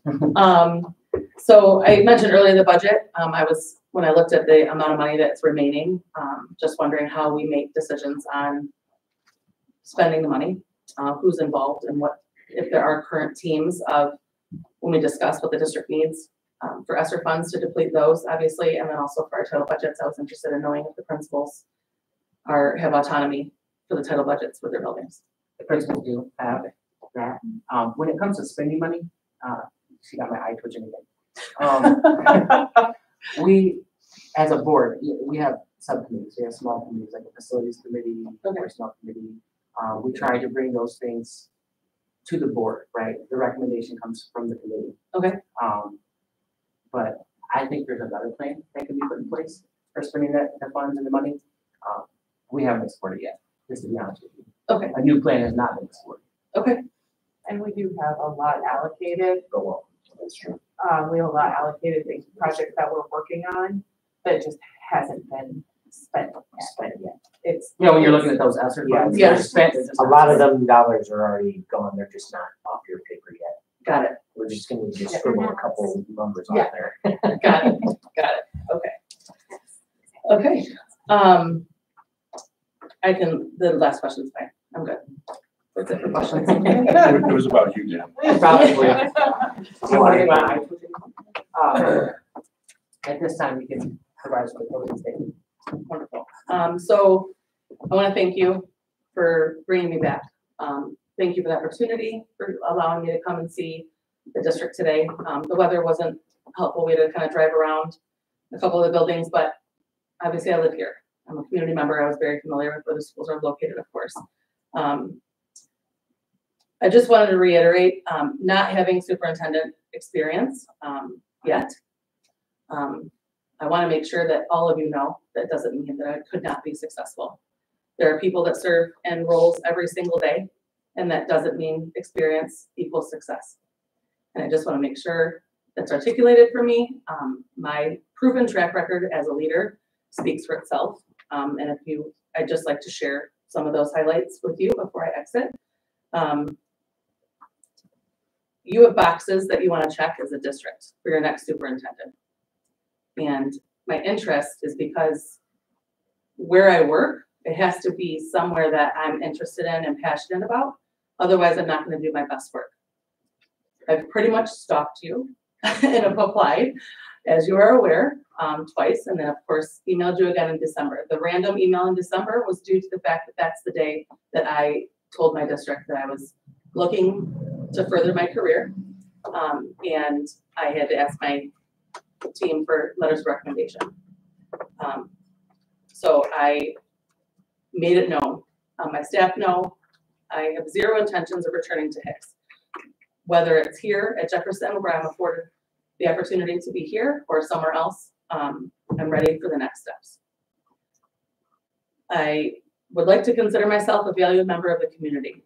I am present. I am known in a short 2-year span as a positive role model here in the community. I coach. I'm involved in the churches, both St. Mary's as well as St. Charles, of course. I want the St. Charles and SMCC situation to be known as a partnership for the district. What better way for me as a community member, as passionate as I am to work for you here in Jefferson Schools, to be able to be the sounding board for those communities of what the high school has. St. Charles, Triumph, wherever it happens to be, of I'm a talker, you haven't noticed. Allow me to be the spokesperson for the district and the communicator. It will be done. I want it to be viewed as a partnership of what comes next. School turnaround in 2 of the lowest performing schools in the state, twice in 1 year under my leadership. When I say under my, I hate using the word my because that makes it sound like it was only because of me. Absolutely not. I can't stress enough the potential that I have and what I do with shared leadership. Obviously, there comes a point in time where the superintendent or the principal, in my case currently, has to make those decisions, those tough decisions that sometimes are unpopular. I'm very comfortable in having those decision-making skills. I have to do it all the time, but the why and the data is supported. My first year principal success speaks for itself. I explained why I left each place that I left and what got me to where I am today. I am positive and incredibly confident that my first year as a superintendent will mirror or even be better than my first year as a principal. I am extremely competitive, as well as one of the hardest workers you will know, I promise, in all facets. And I hope that was conveyed today. My second year in Detroit, I was voted Principal of the Year. I was 31 years old because of the work I did in 1 year. That year I was shocked, I couldn't believe it. It was amazing. In 2019 at Hicks, I was nominated and won NAMI Educator of the Year. NAMI stands for the National Alliance on Mental Illness. I'm an advocate for children of trauma. I'm an advocate for children everywhere. But I got that because I advocated for a school-based therapist at my school. So I partner with an outside agency that they come in and provide therapy sessions for our families or students that are struggling. And it doesn't cost them anything, it's free. So I got that award in 2019. I've been a highly effective principal on all of my evaluations. That is due to my leadership abilities, significantly reducing out-of-school suspensions. My first year at Hicks Elementary School, there was 624 office discipline referrals sent to me. 624. Of those 624, 399 resulted in out-of-school suspensions. I partnered with RESA, obviously Wayne County ISD, and we brought in the school improvement facilitators and we developed a plan to turn the building around. Obviously, I was tasked with doing so. I'm super proud to tell you that because of the work and the buy-in from the staff, we are now, last year, we ended the year with 12 out-of-school suspensions. You could walk my halls and see children in seat learning from some of the best educators across the state. And that is due to the buy-in and the understanding from my teachers and staff that behaviors, communication, and relationships are key, and loving children that has to happen first before anything else. I have the highest risk building in Wayne Westland. I'm the only school in Inkster. I have the lowest staff turnover. I pride myself on my leadership and my relationships with my staff. As a superintendent, it would be the same. Teachers and staff, under my leadership, it is my job and my due diligence to make sure they don't want to go anywhere because they feel incredibly appreciated with me as their leader. Voices will be heard, action will be put in place to support them. That's what we do, and that's what I've done in all of my buildings, and that's what I would do here.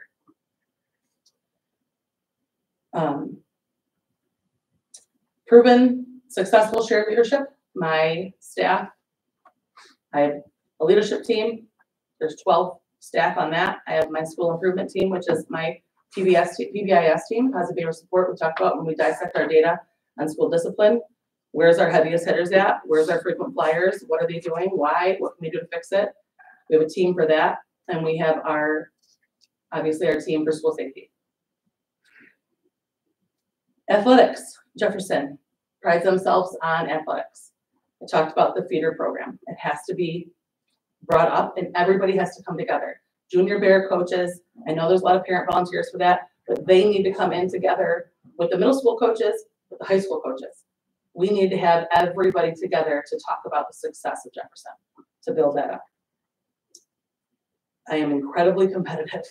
I don't want to lose at all, ever. And Jefferson has the ability to get to where they are capable of coming back. There's obviously so much good that's already happening here, but as you said, there is room to grow, for sure. Special education, I hope I conveyed, I could have talked and answered your question for hours. We're gonna have lots more conversations if I'm afforded the opportunity to be your next superintendent. Advocacy has to happen, and the person that advocates and is a superintendent, they have to have advocacy skills and they have to be familiar with special education. cannot put somebody in the seat to partner and be able to fight for the rights of children in Jefferson without the background and the knowledge and the expertise of special education. That is an area you cannot pretend to have. You can't. You can't just walk the walk without it, and it makes me unique. I'm a very rare elementary school principal right now. Not many principals have a background in special education. And I pride myself on that. That's a huge, huge thing that is impacting your district that I have the credentials to fight and support. Fight sounds aggressive. Support. You like it, okay. So I just, that's my why. And I live here. I'm passionate about being here. Public education, regardless of where my current kids go to school, the community and all of you and all of the staff in this district need to know. And I know there's plenty of staff, and I've heard it so much. Amy, that's not a big deal. We have so many teachers that send their kids to different schools and da da da. It is warranted. I'm glad the question was asked. I'm glad you got to hear my story, my family story, and I appreciate the respect and hopefully my candid response of being open and honest. And yes, I didn't have to share that. I wanted to. It's really important and it needs to be heard. That does not take away from my passion for this district of why I have knocked on your door twice now to be here. I'm very passionate about helping and being a part of the Jefferson success, long term. Thank you. Yes. Well, thank you again for your interest in Jefferson schools and the children that we serve. We will be discussing our final interviews as soon as this one is completed. We hope to be ready to select our next superintendent. We'll be in touch. Awesome. Thank you very, very much for your time. I appreciate it very much. I'm going to come over and say thank you one more time. Thank you so very much. I appreciate you. Thank you for having me this evening. Thank you so much. Thank you. Thank you so very much. Thank you again. Yes. Thank you. Thank you. Thank you. Thank you very much. And thank you all of you for coming this evening. I appreciate you being here. I know it's been a long day. At least.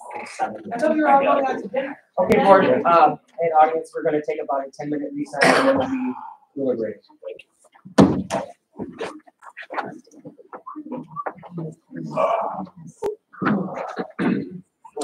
Yeah. It's awesome. I love hearing all the things.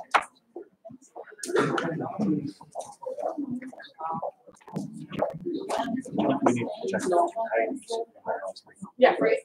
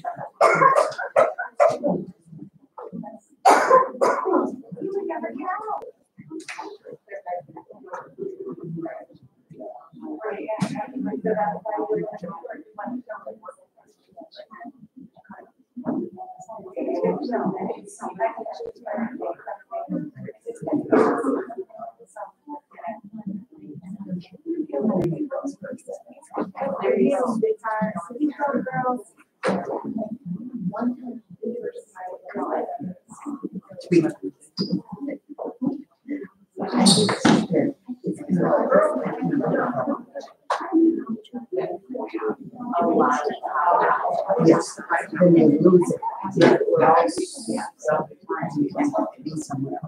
Am I supposed to? I'm talking. Go for it. Go for it. Sure.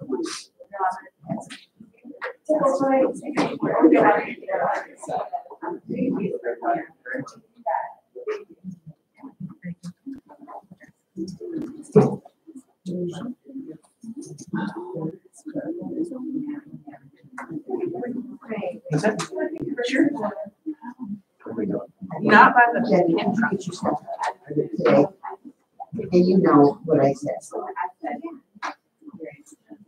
Yes, you do.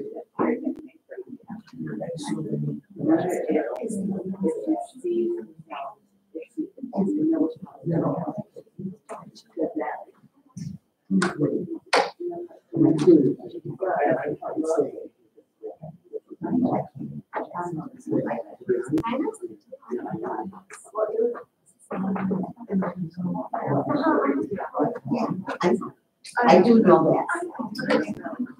No, I just.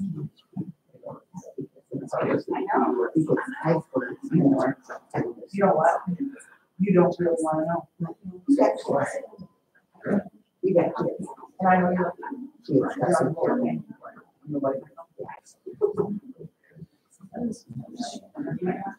But leave it out.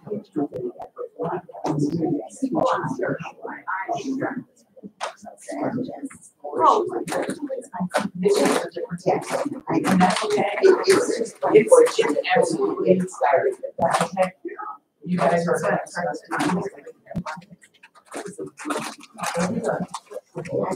And, I will do it. I have no idea. I just, this is my hands like this. And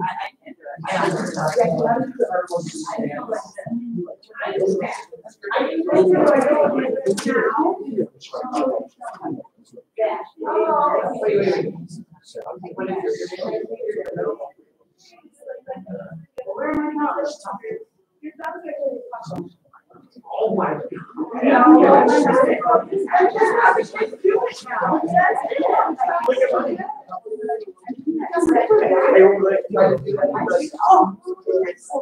There you go.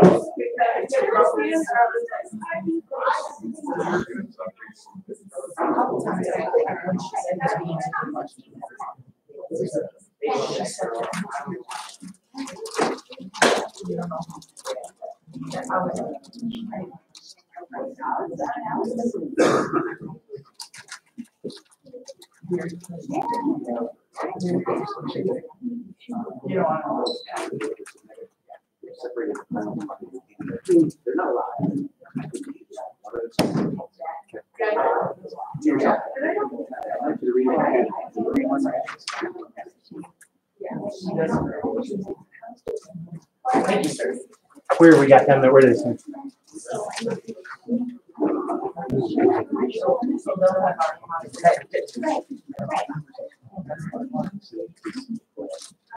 Oh, here.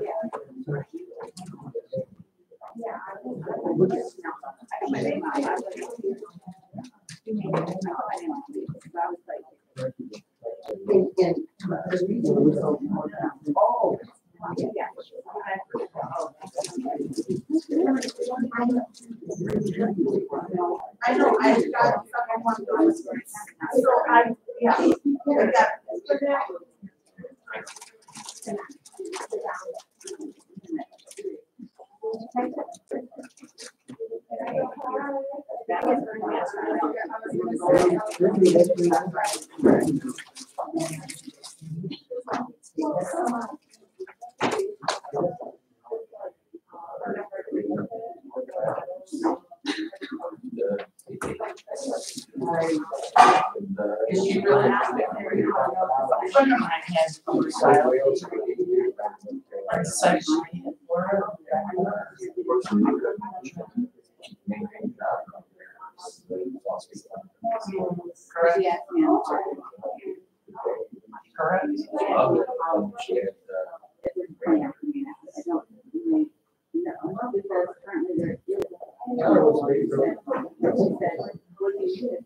Well, there's all kinds of.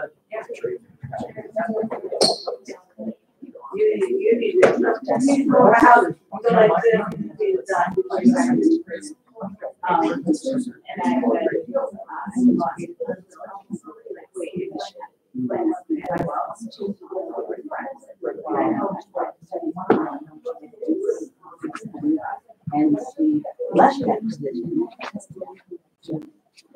Correct. So she didn't know.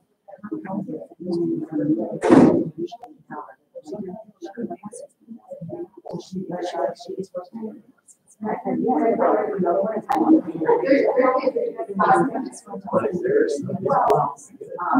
don't.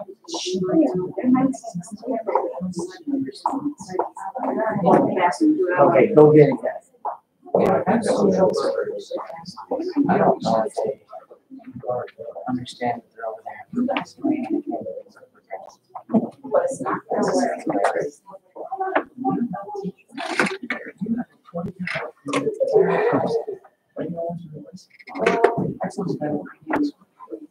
Who knows?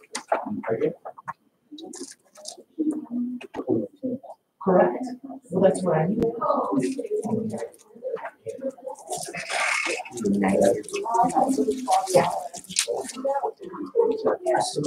You have to recruit. You know what? Okay. Just like now. That's unfortunate. That was not.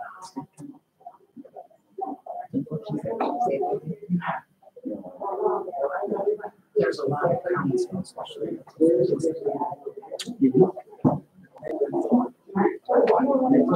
Oh, the boss and the boss and the boss. Remember your.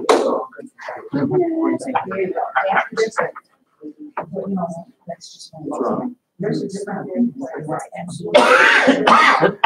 different.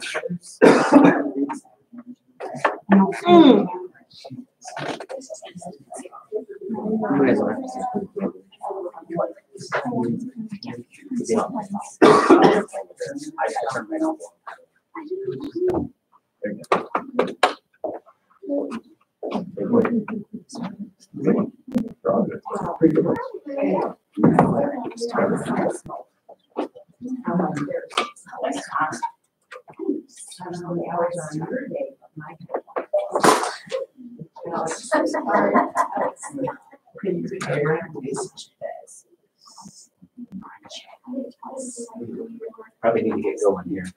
Okay, That's the whole. bring them in. Oh my God. Thanks. Chris, don't want to stay.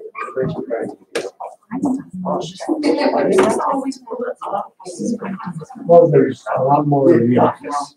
Okay, man. It's not really more, but. Oh, this is. Did you guys agree? How are you? I haven't got it yet, so we start talking about class right now. That's gonna be the first step. Maybe he knows.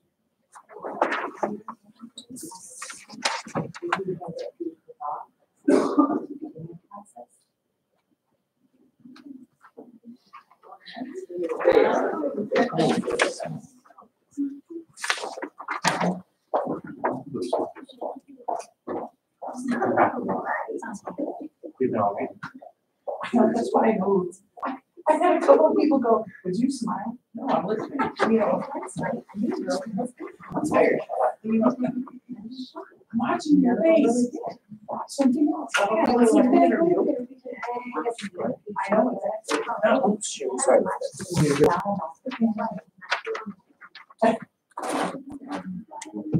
Trust me, I couldn't get as smart as last time I was over there.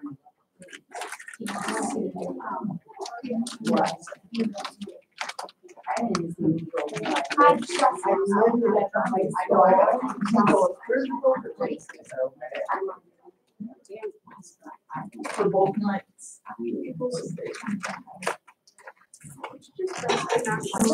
know what, I'm just.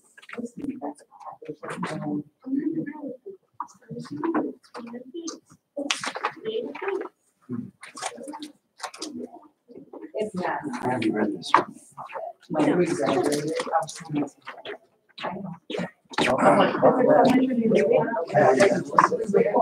Oh, sorry, I didn't see that.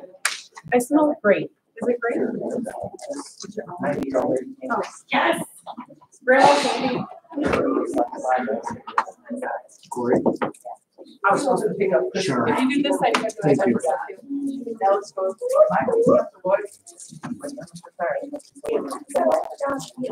Well, he was getting this whole. Karen, you got people watching and waiting, but you don't want to stop. Right, right. One seat. And now we got one. And now it's two. Now it's two.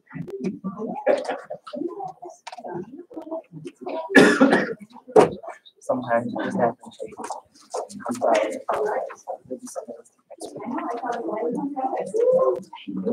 Mine's not.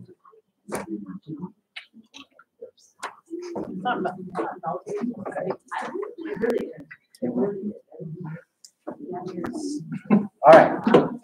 So in front of some of you, you have the community comments. Tom has some of them, I think I want to read through those. We're not gonna read them out loud, we're just gonna read them. This is community feedback. No, I did not. Okay. Tom, after you get done with one, were you, no, I'll hand it to you and I'll hand it around this way. Oh, yeah, okay. There we go. Take it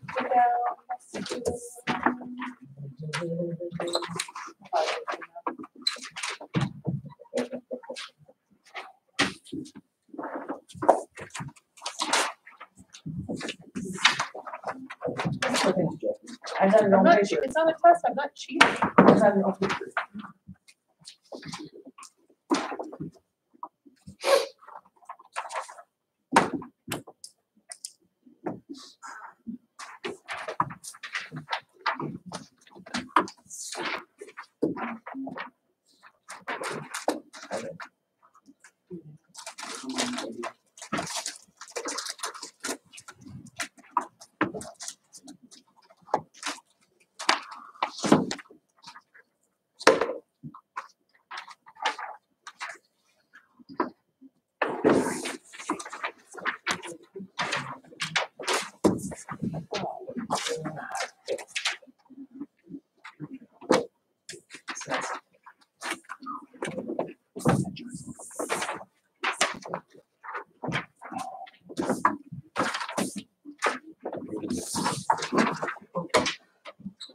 You know,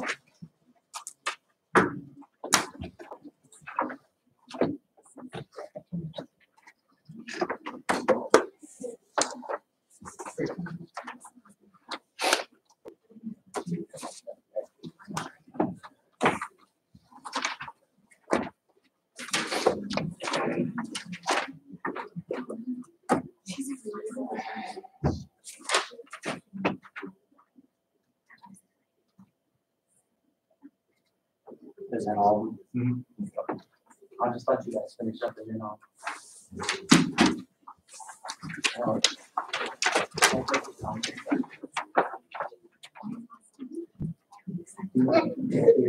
The other list of all the questions from the audience, you still have that. Here's that goes with that. you know, I got a list.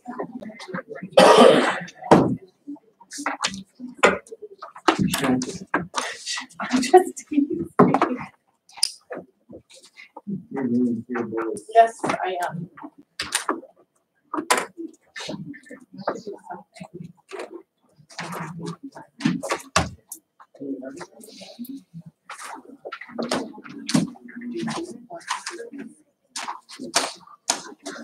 Good.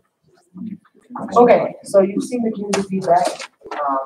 Let me start off by saying this is no easy decision, right? It's a very important decision.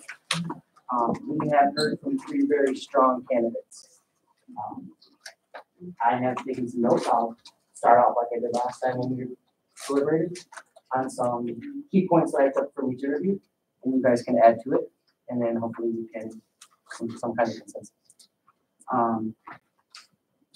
Speaking on Dr. Koss, she has proven experience in several districts. Superintendent experience, she's the only candidate with that under her belt.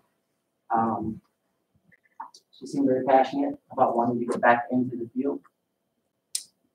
When we talk about Dr. Whitman, and these are, again, my observations, I like all the preparation he's put in to lead him to this point in his career. He's taken all the steps to become a superintendent. This is his obvious career path. His goal was to be a superintendent. His financial background, his background in finance is impressive. His leadership style seems to be one that we haven't seen before. I think it would be a change. And that's a catch-22. It could get us caught up in a learning curve that we can't afford, but it could also be welcomed and respected. That's my thought. On Miss Amy G, I really liked the word healer that she used. I think the district is in a position that needs healing in a lot of areas. It's impressive that she took 2 schools and turned them around in 1 year. That's no task, no small task. That's impressive to me. What sticks out the most to me is the special education background. The elephant in the room is the struggle with the ISD, right? In my opinion, that gap is going to close quickly with her. And those are my strong points on all three. So add to it. Yep, go ahead. I think Dr. Cost had a great interview. Her experience, like you said, is evident. She looks like she would walk right in this building and probably be able to lead and without any questions. I think timeline would be my biggest question with her. Dr. Sean Whitman, I think that the way he sounds like his leadership roles is something that I think it would be more of a comfort level other than an interview and more in person. I think his style would be embraced, albeit maybe right off the bat it'd be different. Amy G, track record winner. I just think that she'd bridge every single gap without any questions. I don't think there'd be any hiccups. I think it'd be seamless. This ISD relationship, I believe it has the best opportunity to be mended at the fastest amount of time with the most support. Them are my strong suits on that. If I could comment, I don't know if this is even a possibility, but I do feel all the candidates are very strong. And I wondered if is it a possibility to not make this decision tonight?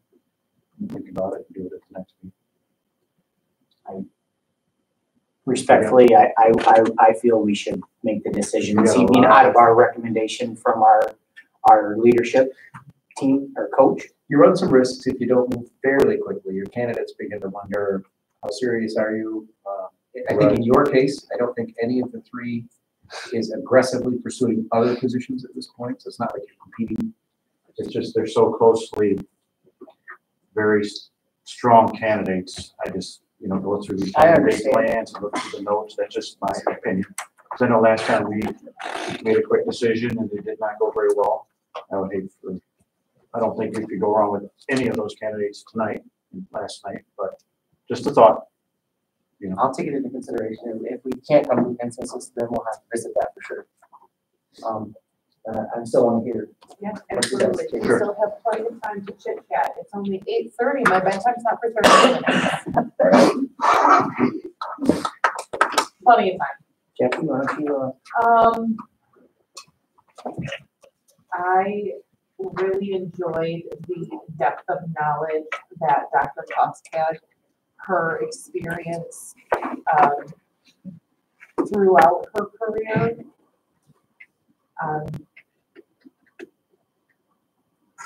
I agree that it would be an easy transition for her to walk in here, what do we call it, turnkey, and do the job.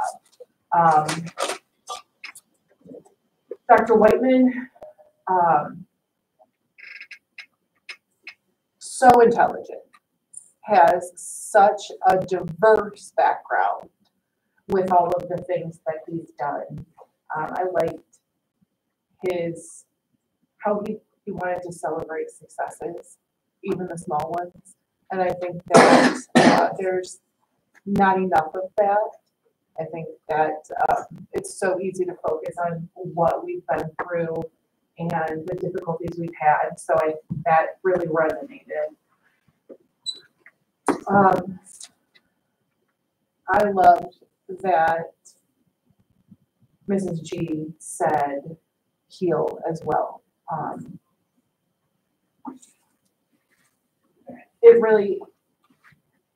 It's a deep wound that we are trying to fix right now. And this is a really difficult decision and so many eyes on it. But I think that was a really good way to frame what we need to do. We need to heal. I love that she wanted to start early. I think that was I wasn't expecting that. I wasn't expecting to see that, like, I'm ready to leave now and come because I want to see what you guys are doing when there are bodies in the classroom. And I like that. And I do agree that her depth and breadth of knowledge about special education, the processes, the laws and terminology that we don't have as good of a handle on would be a huge asset.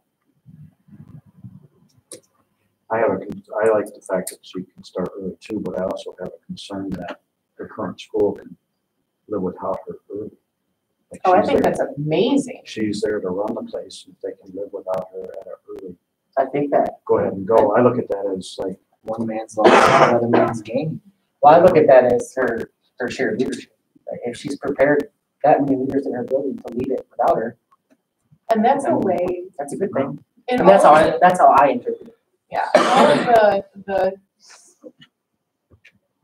in my experience, if you have brought your team to a place where they can function without you, that's a good thing, because that means that succession planning is already being realized. And that's something that I think should be in any place. You should be able to pluck any one person out, because the job is not the person. The job is the team. Well, and also, I don't want to be caught in her interview. She doesn't plan to return to that district in the fall. So she's, I think, been preparing them for her exit. Because whether she gets this job or not, her plans aren't to return there. So that could speak to why she is so comfortable leaving quickly. That's my interpretation. I did like Ms. Cross, she came from a district of 14,000 kids. It would be a walk in the park, well, not a walk in the park, much easier to run a district our size.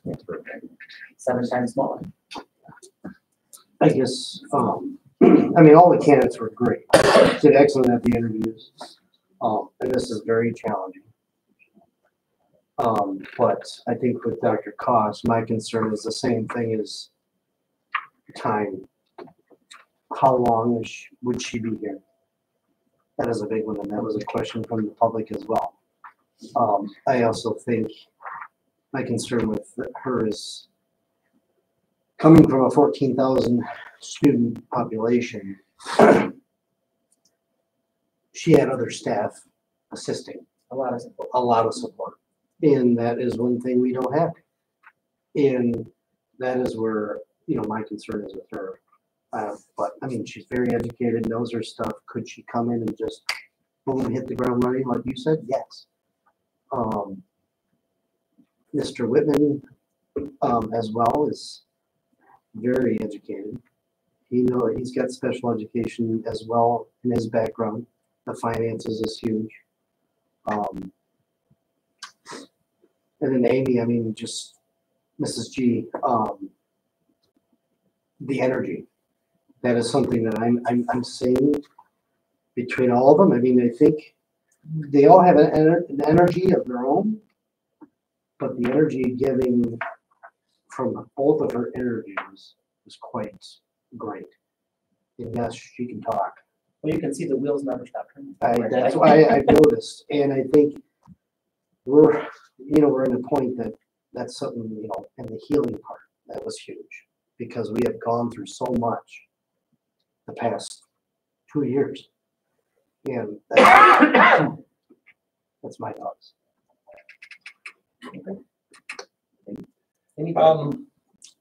Actually, I'll be honest, I thought all 3 interviews were great. They were, and I think the way I see it is each one of them has brought a specific skill set, in my humble opinion, and I think that's what we're gonna have to probably focus on, because if you think about it, Dr. Koss does bring the experience, and we all keep saying it. She brings the experience, okay? It's been proven. So you're right, it is a plug and play. With that being said, okay, I've heard a couple people say Whitman. Is it Whiteman? Which one is it? Whiteman. I think Whiteman. Sorry. I'm gonna keep saying So it. Mr. Whiteman, he also brings what I would call a a uniqueness to him. I think he engages very, very good, honestly, with everybody, and I found that to be very attractive when it comes to that, because we need type of people like that. But I thought he's brought a big business side to it too. In my own opinion, he's pretty keen on that, and yeah, I like that. And then the third one, Mrs. G. We all know it is the special ed, and right now I think what we're going to try and end up doing is trying to figure out which is more important within our school system. Okay, and I will say this: we all agree it's the kids, you know, staff, obviously teaching, we get it, but kids are the most important. So it's still tough, to be honest with you. And that's where we're at right now. But, you know, When you say each bring a separate skill set, and I don't want to get lost with Miss G on special education because I agree. It is a strong suit, but I'm looking at the whole picture. And when she said, what really resonated with me was when we were talking about the coaches being in the schools. And I know all of our coaches aren't staff members, and that's not, you know, we can't have every coach in the school, but to get the coaches involved like that on the discipline level, change everything. That was huge. I did. I like that. I feel like there's more of a package there, and that's my. I felt like Mr. Whiten is very well-rounded. Yeah, He touched he's on a good package too. top to bottom. He talked, you know, I've been a proponent of this, you know, of a future plan to keep teachers here and work on the teacher situation. He had that going, and he was a Division I athlete. He's very, knows all about athletics also. He didn't get into a whole lot of detail on athletics, you know, and then the chain of command concept. You know, we all know where that, we need that. You know, he touched on a lot of broad spectrum, you know. I think they were very comparable to Amy's experience being a D1 athlete, a successful Yeah. one. They were along all candidates were athletes. And, All three? yeah, that was a good, it's a good problem to have, that they all three want to be here. Yeah. Peter, it's all your fault. That's what I was gonna say too, is, you know, I've been through 2 other of these, which is crazy. Oh, we know, probably. Yeah. Please leave. But this is the hardest I've seen it. I mean, challenging because we've gone through more the past couple of years. This district has, I mean, hit rock bottom so hard. It's just, this is tough, very tough. Mr. Bedrow, any comments? Yeah, I've just been listening to everybody else. Dr. Cross, I think if we, as Corey was alluding to, since COVID actually, we've had changes we've never had to address before. And then with the superintendent's problem and other problems, we've had a rough couple of years. We haven't been stable. We've had interim superintendents, which were good, but we had no stability. Basically 5 in a row. Thank you. Interim financial officer, we have no stability. I'm looking at this, in my opinion, to get stable as quick as possible. It would be Dr. Cross, in my opinion, because of her experience, because of the number of years she had superintendent, with all of her experience that she had in the resume, with some of the stuff, considering what the board from her last school said and stuff. And I'm also considering the other things that have come to us also. But with her, I feel if we want to get stabilized as quick as possible and try to get on it, I think she would be the one. But as all of you said, all these 3 candidates are good. Dr. Whitman, We can I do mean, it. he's very presentable. He's a good communicator. He's, at least in my opinion, he's very knowledgeable. And he seems to be very well organized. I think he would make a good superintendent. He's got a good background. And I think naturally he's got to grow like any non-experienced superintendent would have to grow a little bit. But I would have I really wouldn't have a problem with him either. And Amy G, once again, a lot of good experience. And as you just said, even though in many of our opinions, we want this ISD thing addressed and we want it addressed fast, we can't go just with that. We've got to look at the whole picture. I think she would be excellent, and she would be able to solve the problem within a year and stuff. Or maybe her and the ISD superintendent go to use the floor mats and wrestle. She is very competitive.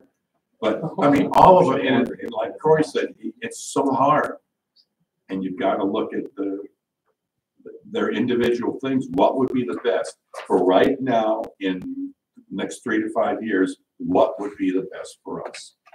Ron, can I add one quick thing? Yeah. Wise man once said one time that not everybody was born a superintendent. They all had to be a superintendent one time, the first time. Yep. They all did, whether they all had to start out and be a superintendent for the first time. Yeah. And the experience, I'm not caught up on that. I don't think that experience is the end all be all for us, in my opinion. Yeah. I agree with you 1,000% on all their strengths. Yeah, and my only point on what I said with Dr. Cost was, if we want to try to get stabilized as quick as possible, from looking at everything, I believe she would be the one to do that, because she's headed. And I'm not saying that Dr. Whiteman or Mrs. Gee. Gee, see, now you guys are really getting me. All right, it's getting late. You know, they wouldn't surpass her in a year. 100%. Yeah, I don't have a crystal ball. No, All I can go with what I've got, and it's just my opinion. I would honestly, I would support whatever the board majority wants. I would support 100%. that says a lot. These are all good people. That says a lot. I think Dr. Whiteman was the most well-rounded, in my opinion. Just, I got the most notes on him. He said the most different things of any candidate. He touched more bases than appeared to be, he's a I leader. like him. In my opinion, I thought that I like him. I do, and I can probably support that. But I felt more of a full picture with Amy G. I felt she was more relatable. I thought that the relationship building piece would come quicker with her. Again, that's me. That's my opinion. I connected. I felt like she connected with the board more personal. It was more like a conversation with her than it was the other two. This was supposed to be like a conversation. It felt that way with her. I didn't feel that with the other two as much, in my opinion. I like a tad bit of distance in there. I think a superintendent can't be best friends with everybody. You know, you gotta have a tad. When you're a boss, I think many of us, if not all of us, have been bosses. You know, if you're too close to your workers or your best friend with them, it's difficult. The difficult times, the difficult issues and situations are that much harder. So you gotta have just not a big wall, just a tiny. You can't. So I would totally- That don't apply to all positions. That does not apply to all. Well, we've had. There are some good bosses and leaders that will interact with their people, regardless of where they at tier-wise. So. Did you have a good relationship, an open relationship with our last superintendent? I'm asking, it's just a quick question. Our Which one? permanent one, our permanent one that was here prior. Did you have a great relationship with her, or was there a big wall? Was the wall huge? Okay, it's just a legit question. Sure, that was a good size Okay, wall. so it was a good sized wall. That's proof that system. cannot Right, work. but I mean, Yeah. I guess in our past, we've had Gotta a be a lot of, happy medium. It's gotta be a happy. Yes. medium. And Shan, I can see where Tom's coming from is, you know, someone in the crowd started off as a kindergarten teacher, became a principal, became an interim superintendent. When that person jumped into those positions, even though they started as a teacher, they were friends with everybody. When they go into that principal position, you can't always be friends with everybody. There's always you're gonna have some kind of different challenges, accountability, and you're gonna hold people and you're gonna some people may be upset. So some of those friends, as you coworkers, you know, they will have disagreements. So I mean, I'm just trying to say, I see where both parties are. So, That having that little wall makes sense, but So here's the I thing. still feel, I don't think that there's a difference between being best friends with your colleagues, your subordinates, and building solid relationships that include both professional and personal. It doesn't have to be best friends or wall. I think that there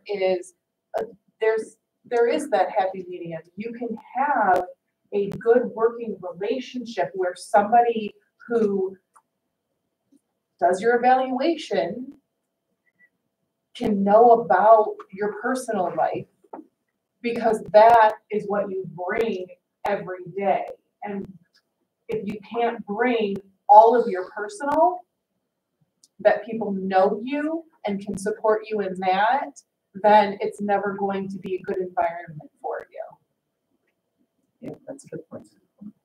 I'll tell you, just from an HR standpoint, or from an HR background, the most successful supervisors that I work with on a daily basis, who manage anywhere from 500 to 3,000 people, can walk that assembly line and say, "How's Joey doing? I heard he was sick."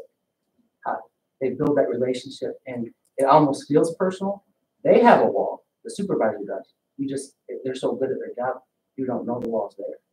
So that's the vibe I get from Amy. Like, I'm going to know about your family, I'm going to know about your kids, but I'm going to also have these direct conversations when they have to happen. I like when she says courageous I conversations. love that phrase. She's going to have them. I think that's the vibe I get, that no conversations are going to be too uncomfortable for her to have. But on the flip side of that, I think that Dr. Whiteman would have the same conversations. I agree. I think he would be able to communicate the same way. I don't know if he would be as relatable at first. That was my flag there. I think it's going to be a little bit more of a learning curve for the relationship piece. But I said they're both very good. It's a good problem to have, talking about qualities from the three candidates. I think in my opinion, two have stood out the most with all three of us. I mean, that's my, at least listening to everybody. I think we've had two that are standing out above and beyond all of it. Yeah, Amy G and Dr. Whiteman are my top two in that order. I agree. And am I in that exact order as well? Same. Okay. Here, Can switch it up, but all right. Corey, Yeah. Same. Shane, and Tom, No particular order, but. no particular order, but same top two. Okay, well, we eliminated one. Convince us. No, I'm just kidding.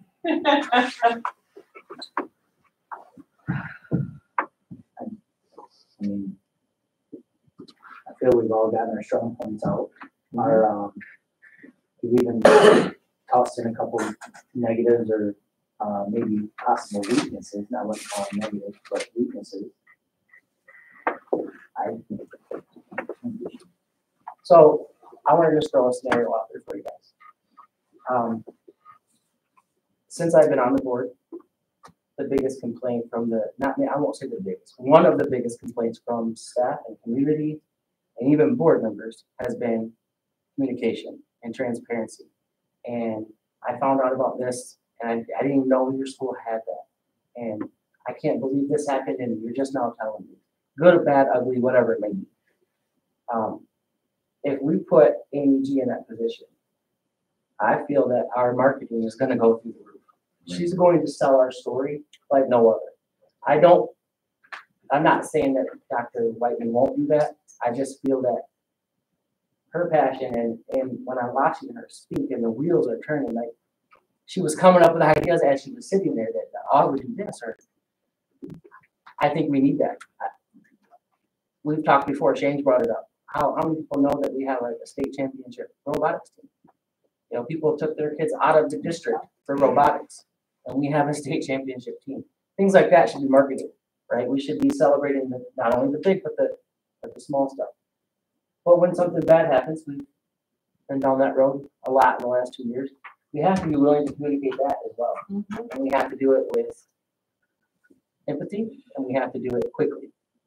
And in my opinion, that's what we would get with Amy G.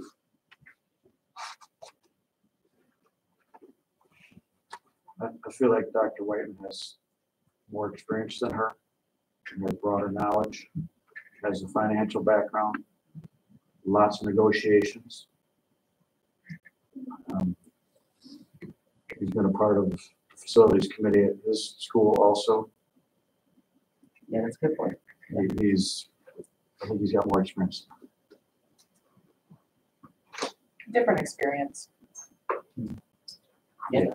I mean, obviously marketing is a big deal, is great too. I'm just. But the behind this, Yeah, that's just one scenario. So I feel like I heard Mrs. G say something about just going through a bond issue. Okay, so she, Negative. yeah, right, God bless them. As, you know, like echoes the number as well. So again, thank you. But, you know, she's got the experience. So I'm looking at our criteria that we put Thank you. in our job posting for The profile. the profile, the superintendent of schools job posting and profile.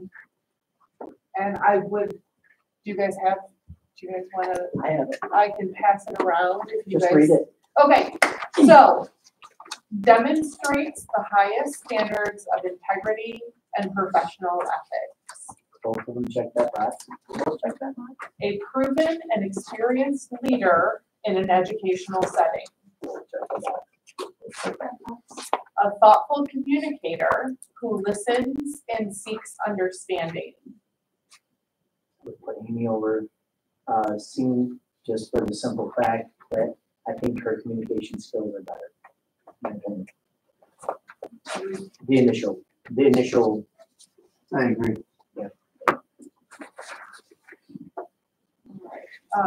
Knowledgeable in school finance, budgeting, and funding opportunities. I think that, And it's hard to argue with scenes. yeah, right. He's got that. Hard to argue that statement. an engaged and approachable leader who will be a solid presence in the community.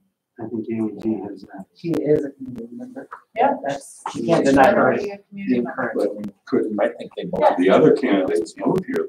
Yes, We could. absolutely. Yeah. Good, but I'm saying it checks the box right now. Yes.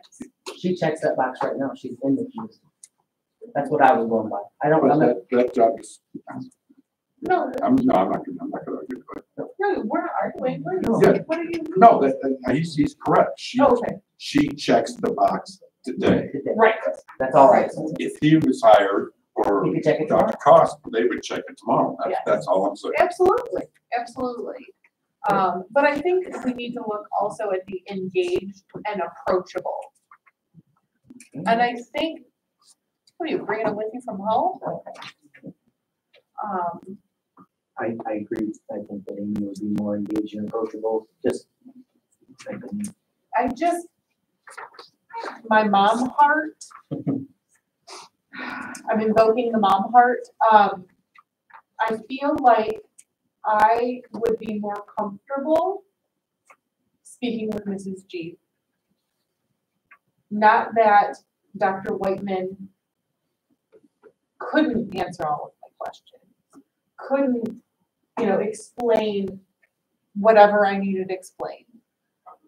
But my level of comfort would be with Mrs. G. And maybe that's just because I'm a mom and she's a mom. And my look on that too, and not trying to drag this on, but like she said, she's been here for 2 years. She's heard the ups and downs and everything And coming she's from. still- And she still wants to come here. That's huge. Yeah, All right, an inspiring supporter who works alongside staff, and I think that and it seems like they both have that connection with their staff. Of course, you know, we're hearing from their point of view. So, Well, and the and the recommendation letters of letters. recommendation. Do we, anybody need to go through those? No, The okay. next one's actually pretty good touch point in that. Experience and effective strategies to retain students and staff. This one was huge. She just now referenced In the most You guys are experienced with at-risk that. school. at-risk school and had the lowest turnover. I know he brought up right out of the gate how to get teachers. No one else brought that up. And I've been proponent of that since I joined this board. The recruiting at the college level. Recruiting at the college level and the student teachers and all that here. Retain them to get teachers for the future. We got 5 or 6 more retiring this year. Well, and I think that we're already, as a district, already working towards that. We've got our Teachers of Tomorrow program that we are partnering with the state of Michigan with, and the tuition reimbursement. So, I mean, I think that that would be a definite way I to, want to talk about that tuition reimbursement thing. yeah, yeah, as long as the state keeps giving us some money.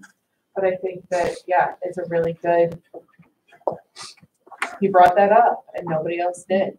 Good point. All right, next. An effective advocate. An effective advocate for children with special needs as well as the staff who serve them. Yeah, I was gonna say. that was. It's a no-brainer now. And I think what really resonated with me, coming from the special ed background, she also referenced that the effect that inclusion can have, if not done correctly, on the general education students. And I think that that is something that falls to the wayside, unfortunately. And it feels bad talking about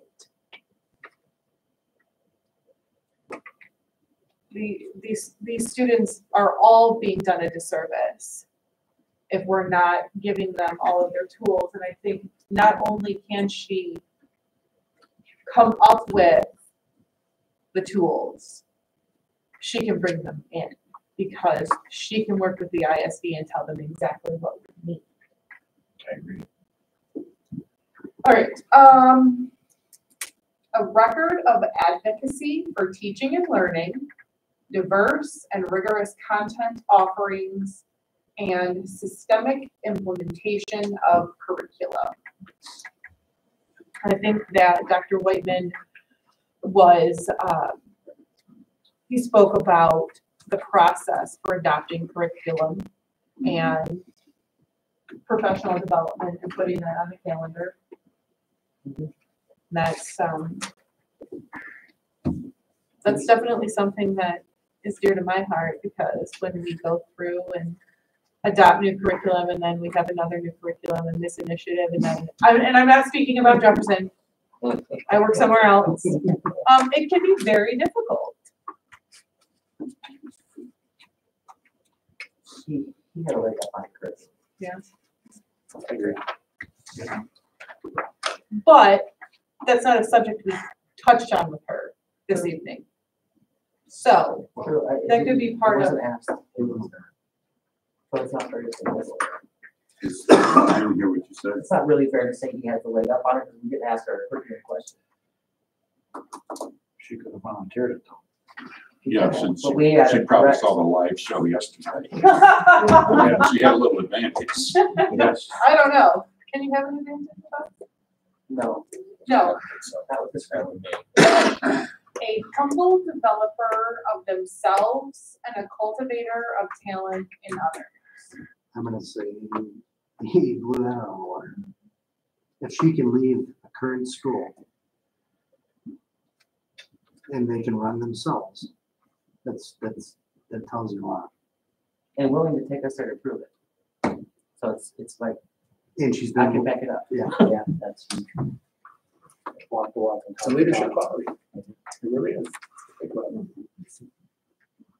I think he had some of those qualities too. Oh, absolutely, there's no doubt about that. Okay.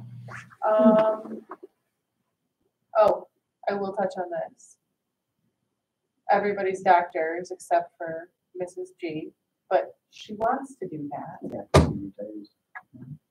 I don't know why, like, no, I'm already over school. And All right. she's seeing zero intimidated by that. I know, it's awesome.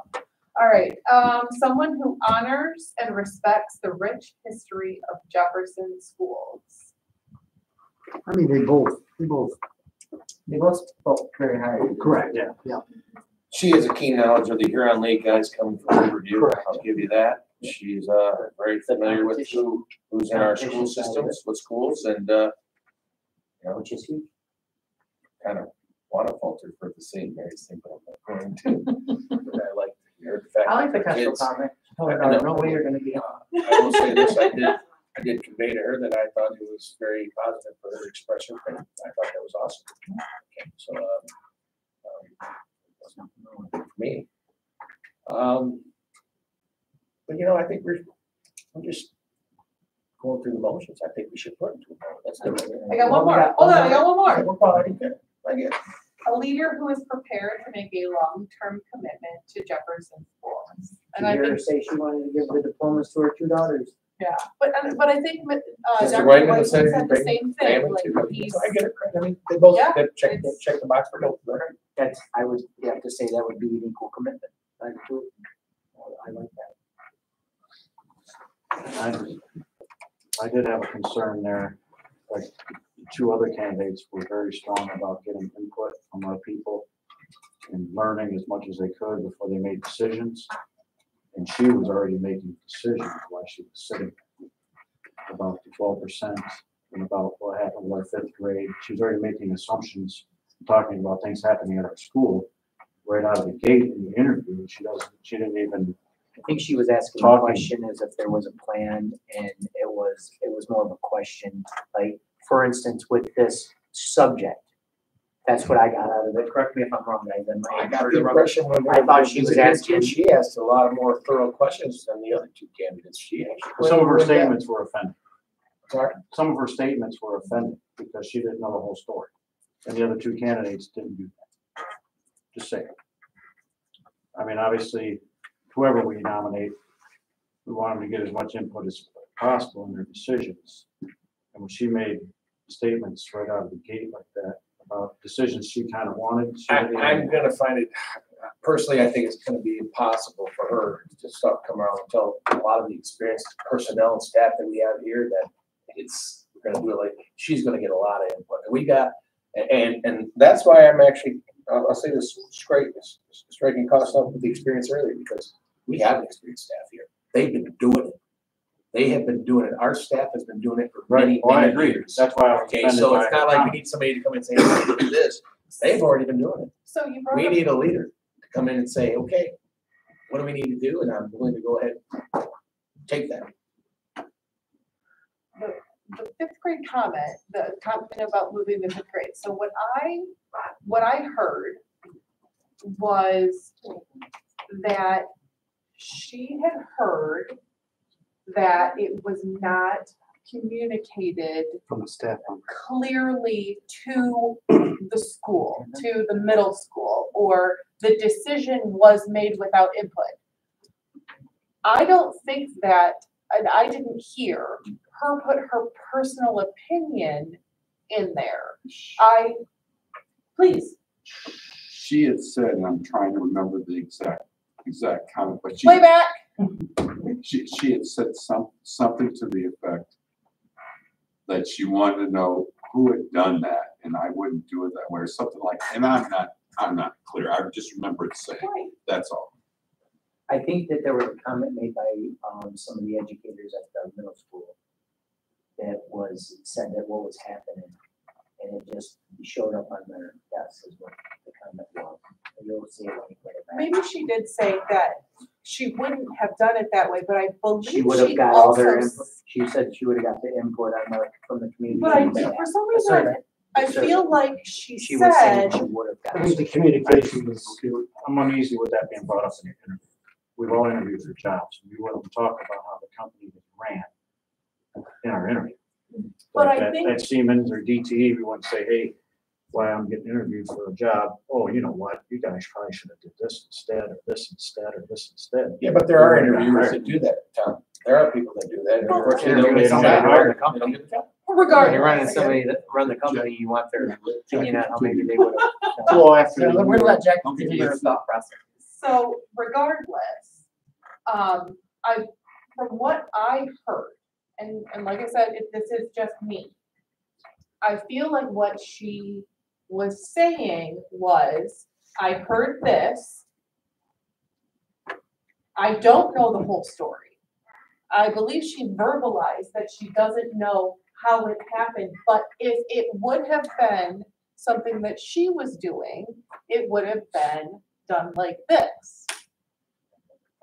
So, I mean, and I'm not discounting how you heard it, because we all have the lens that we view things through. Sure. But I didn't feel that way when she said it. Well, I'll just touch on that a little bit, because when you open up an interview to an informal meet and greet before an informal second round interview, they're probably going to bring feedback from that informal piece of the meet and greet to the interview. That's gonna happen if you're meeting the staff for the first time and they're giving you concerns. I get it, but the other two candidates did not. Which do that. could mean a couple things. And they probably met more people than she did. They could have, yeah. You know, and the 12% thing, kind of, you know, you need some more homework there before you start making mistakes, stuff like that. What 12%? I totally don't. fund Our balance. ratio, Oh, going 15 down to She- 12%. She basically was already saying we should spend the money, we shouldn't have 18%, we need to get down to 12, and there's a whole bunch of input you No, need to get absolutely. before you start making statements like You know, that. the uniqueness to all that, Tom, is she can say all she wants. She still gotta get in front of 7 of us. Oh, I get it, but I've I interviewed don't understand people, why I just kind I of, mean, she's still there. Whatever opinion she has, I think that the superintendent's right. The superintendent, whoever we choose, is gonna do that. They're gonna upset us. They're gonna offend us. They're gonna do that, all right? Problem is how are 7 of us gonna react to it? That's it. Right. Not just one, Oh, all I 7. I just don't think somebody should say that. in an interview. We respect that. No, I understand. I see. But there are others who are saying we're okay with it. And see, The, like, I think I've made the comment plenty of times before that, you gotta spend money to make money. Right. Keep in mind, at the beginning of her interview, when she started her 90-day plan, she said, I'm going to present to you today like I've already been hired as a superintendent. So, I mean, that's a big piece too, so. I don't know if we're gonna come to a consensus, but I can put it up for a vote. Just looking at the faces, I think you. it'll be- Okay, so I'll start this off. I recommend Amy G. Mr. Fryer? You want me to make my recommendation, or if I agree or don't agree with you? You can make a recommendation. I'd like to recommend Dr. White. Mr. McLaughlin? Mrs. G. Mr. Foster? Amy G. Mrs. Lancaster? Amy G. Mr. Bedrow? Dr. Whiteman, I don't have a Bedrow on here. can I leave? And Mr. Bedrow? Mrs. G. Okay. That gives me a more clear picture. You have, so my next question would be, if we nominate, if we make a motion it's important to me to try to get consensus. If we vote tonight, I would want a 7-0. I know I can't guarantee that, but it's important to me. It sends a message to our next leader that we're behind you, we support you, we have your back. I agree with that or no, I don't necessarily agree with how you just said that, but I understand what you meant. It's very Yeah. disheartening for a new leader to come into a district and not have board support. However, going back as to what I said earlier, regardless of who my first candidate was, I will support 100% whoever the superintendent is. Noted. All of these people are good. Noted. Just one, in my opinion, one has a little bit more better for what I perceive our problems are for the next couple of years. That's all. Okay. It's very similar to the last one. I'd like to make my opinion too, but Ronnie made a comment earlier, you're looking at our faces. And you said, well, I see where you're going. You made that comment, did you not say it? I can see where some of you guys are going. Have you not had your experience in boards previous to that, sir? Is anyone looking at your face and on the board and making that comment? I don't think that's doesn't sit well with me. Should be reading us like that and making a comment. Did they do that to you during the board? I said to him, I think I was slightly, I think we'll have a consensus, I believe is what I said. I took it, just like Tom said. We're gonna go back to the vote. Okay. So, are you guys comfortable with me making a motion? Sure. I'll poll you to make sure we're comfortable making a motion. Because if I don't have consensus, I'm making a motion at this point, right? So you're comfortable with me making a motion? Can I get a clarification on what you just said?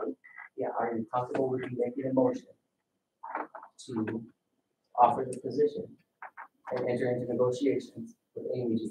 But I thought you just said if you don't get a total consensus, you can't do it. And I don't understand that. No, that's why I asked for clarification. No, I can do it. I'm asking if you all don't want me to go up for a vote tonight, if I don't, Let them know. let me know. Yeah. Oh, all right, that's okay. You're comfortable voting tonight? You're comfortable voting tonight? Yes. Yes. Yes. No. Okay. So we can vote tonight. We are 6-1 on that. Just give me a minute to write a motion. Jackie?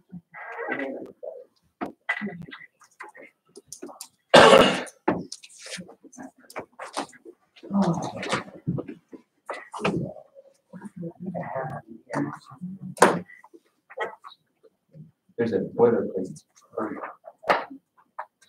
There's one in there. With some rice. I state your name. I don't think they know. I still don't think they know. Boilerplate language of motions. It's already on the agenda. They may not understand what a boilerplate is. I definitely understand. Oh, Yeah.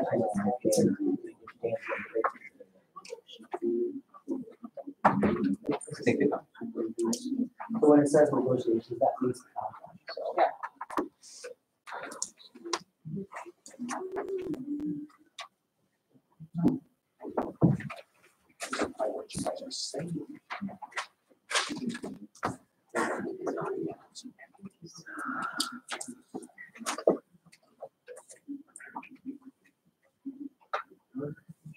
Sorry, I'm sorry.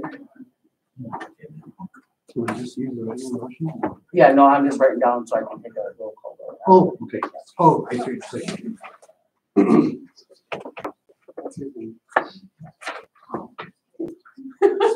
What are you talking about? All right, so moving on, we're gonna go into subject C, selection of superintendent. I need a motion to select and enter into negotiations with Amy G for superintendent at Jefferson Schools. So moved. Support. Mr. Foster. Supported by Mr. Pajaro. And I'll need a roll call. That's you. Yes, that is me. Mr. Bedra. Yes. Mr. Pajaro. Yes. Mr. Foster. Yes. Mr. Fryer. No. My vote is yes. Mr. McLaughlin, Yes. and Mr. Stone. Yes. Motion carries 6-1. And what that for, You may consider a second motion to agree to fully support your new superintendent. I can do that. Sometimes boards Do do you that. really think that's necessary? It sounds a good statement if you're not unanimous in your decision, to be unanimous in agreeing to support. Because I think that's what I heard you say. But, You don't have to. But yeah, I mean, and can we discuss this? actually, someone should make a motion first before your discussion. If you're going to, and you don't need to. Okay, I'm choosing not to. There you go. So moving on to subject B, approval of labor for chiller at Soap Elementary. The labor cost for the chiller at Soap Elementary. I'm gonna read the whole thing. Motion to approve the labor for the chiller at Soap Elementary and to accept a bid from Monroe Plumbing and Heating Company in the amount of $296,680. So moved. Support. Sorry. We're all supporting. Very Who woke him up? Mrs. Lancaster. Lancaster support. Any discussion? Hearing none, all in favor? Yes. Yes. Opposed? Motion carries 7-0. Oral communication. Citizens, I don't have any. board. Closing comments. Hey, Amy G's our new leader. Welcome her to the district. I think this can be a home run. Listen, guys, we were in the bottom of the ninth. Bases were loaded, 2 outs. She come up the bat, shoot her down. So there you go. There's my sports metaphor, Millie. You're welcome. I'm all for the sports, girl. Amen. But they have to be able to read. Oh, man. I'm sorry. I had to say it. There's a meme that says, you don't like baseball, that's okay. It's a smart person's game. Or it's a game for smart people or something like that. Any closing comments from you, board? I just would say, you know, it was tough, very challenging. You know, everybody has their own opinions and they should stick by that. And we should respect those as well. And, you know, yes, we will have people in the community, staff, and others that may be disappointed in our selection. But, you know, it's us to make that selection. And, you know, whatever direction we would have went, some people may be happy and some people may not. But we need to make sure we get up on our feet and support that person going further and welcome them to the district, even though they're currently here. But that's one thing that I really want to see going forward is really pushing. We got to grow their nation like it was. Absolutely. Well said. Thank you. Mr. Pryor? Well, we have our differences. I will absolutely be supportive. I would not, don't even think of that. I just don't even think that. And I want to thank everybody for coming out in this whole process. It's been great that all of you are that interested to come out every night and follow us. That's spectacular. That means you care. It means a lot. So thank you. Thank you. Mrs. Lancaster, any closing comments? Thank you, guys. I appreciate all of you sitting through all of this. I agree with what you said, Corey, that there are going to be people, and I hope that people stop and realize that the people that we love are in this district. I send my kids here every day, and I would never make a decision out of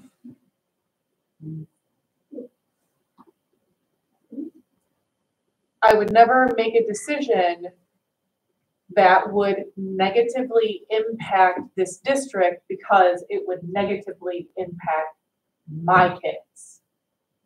And I love everybody here, that much. Mr. Bernard.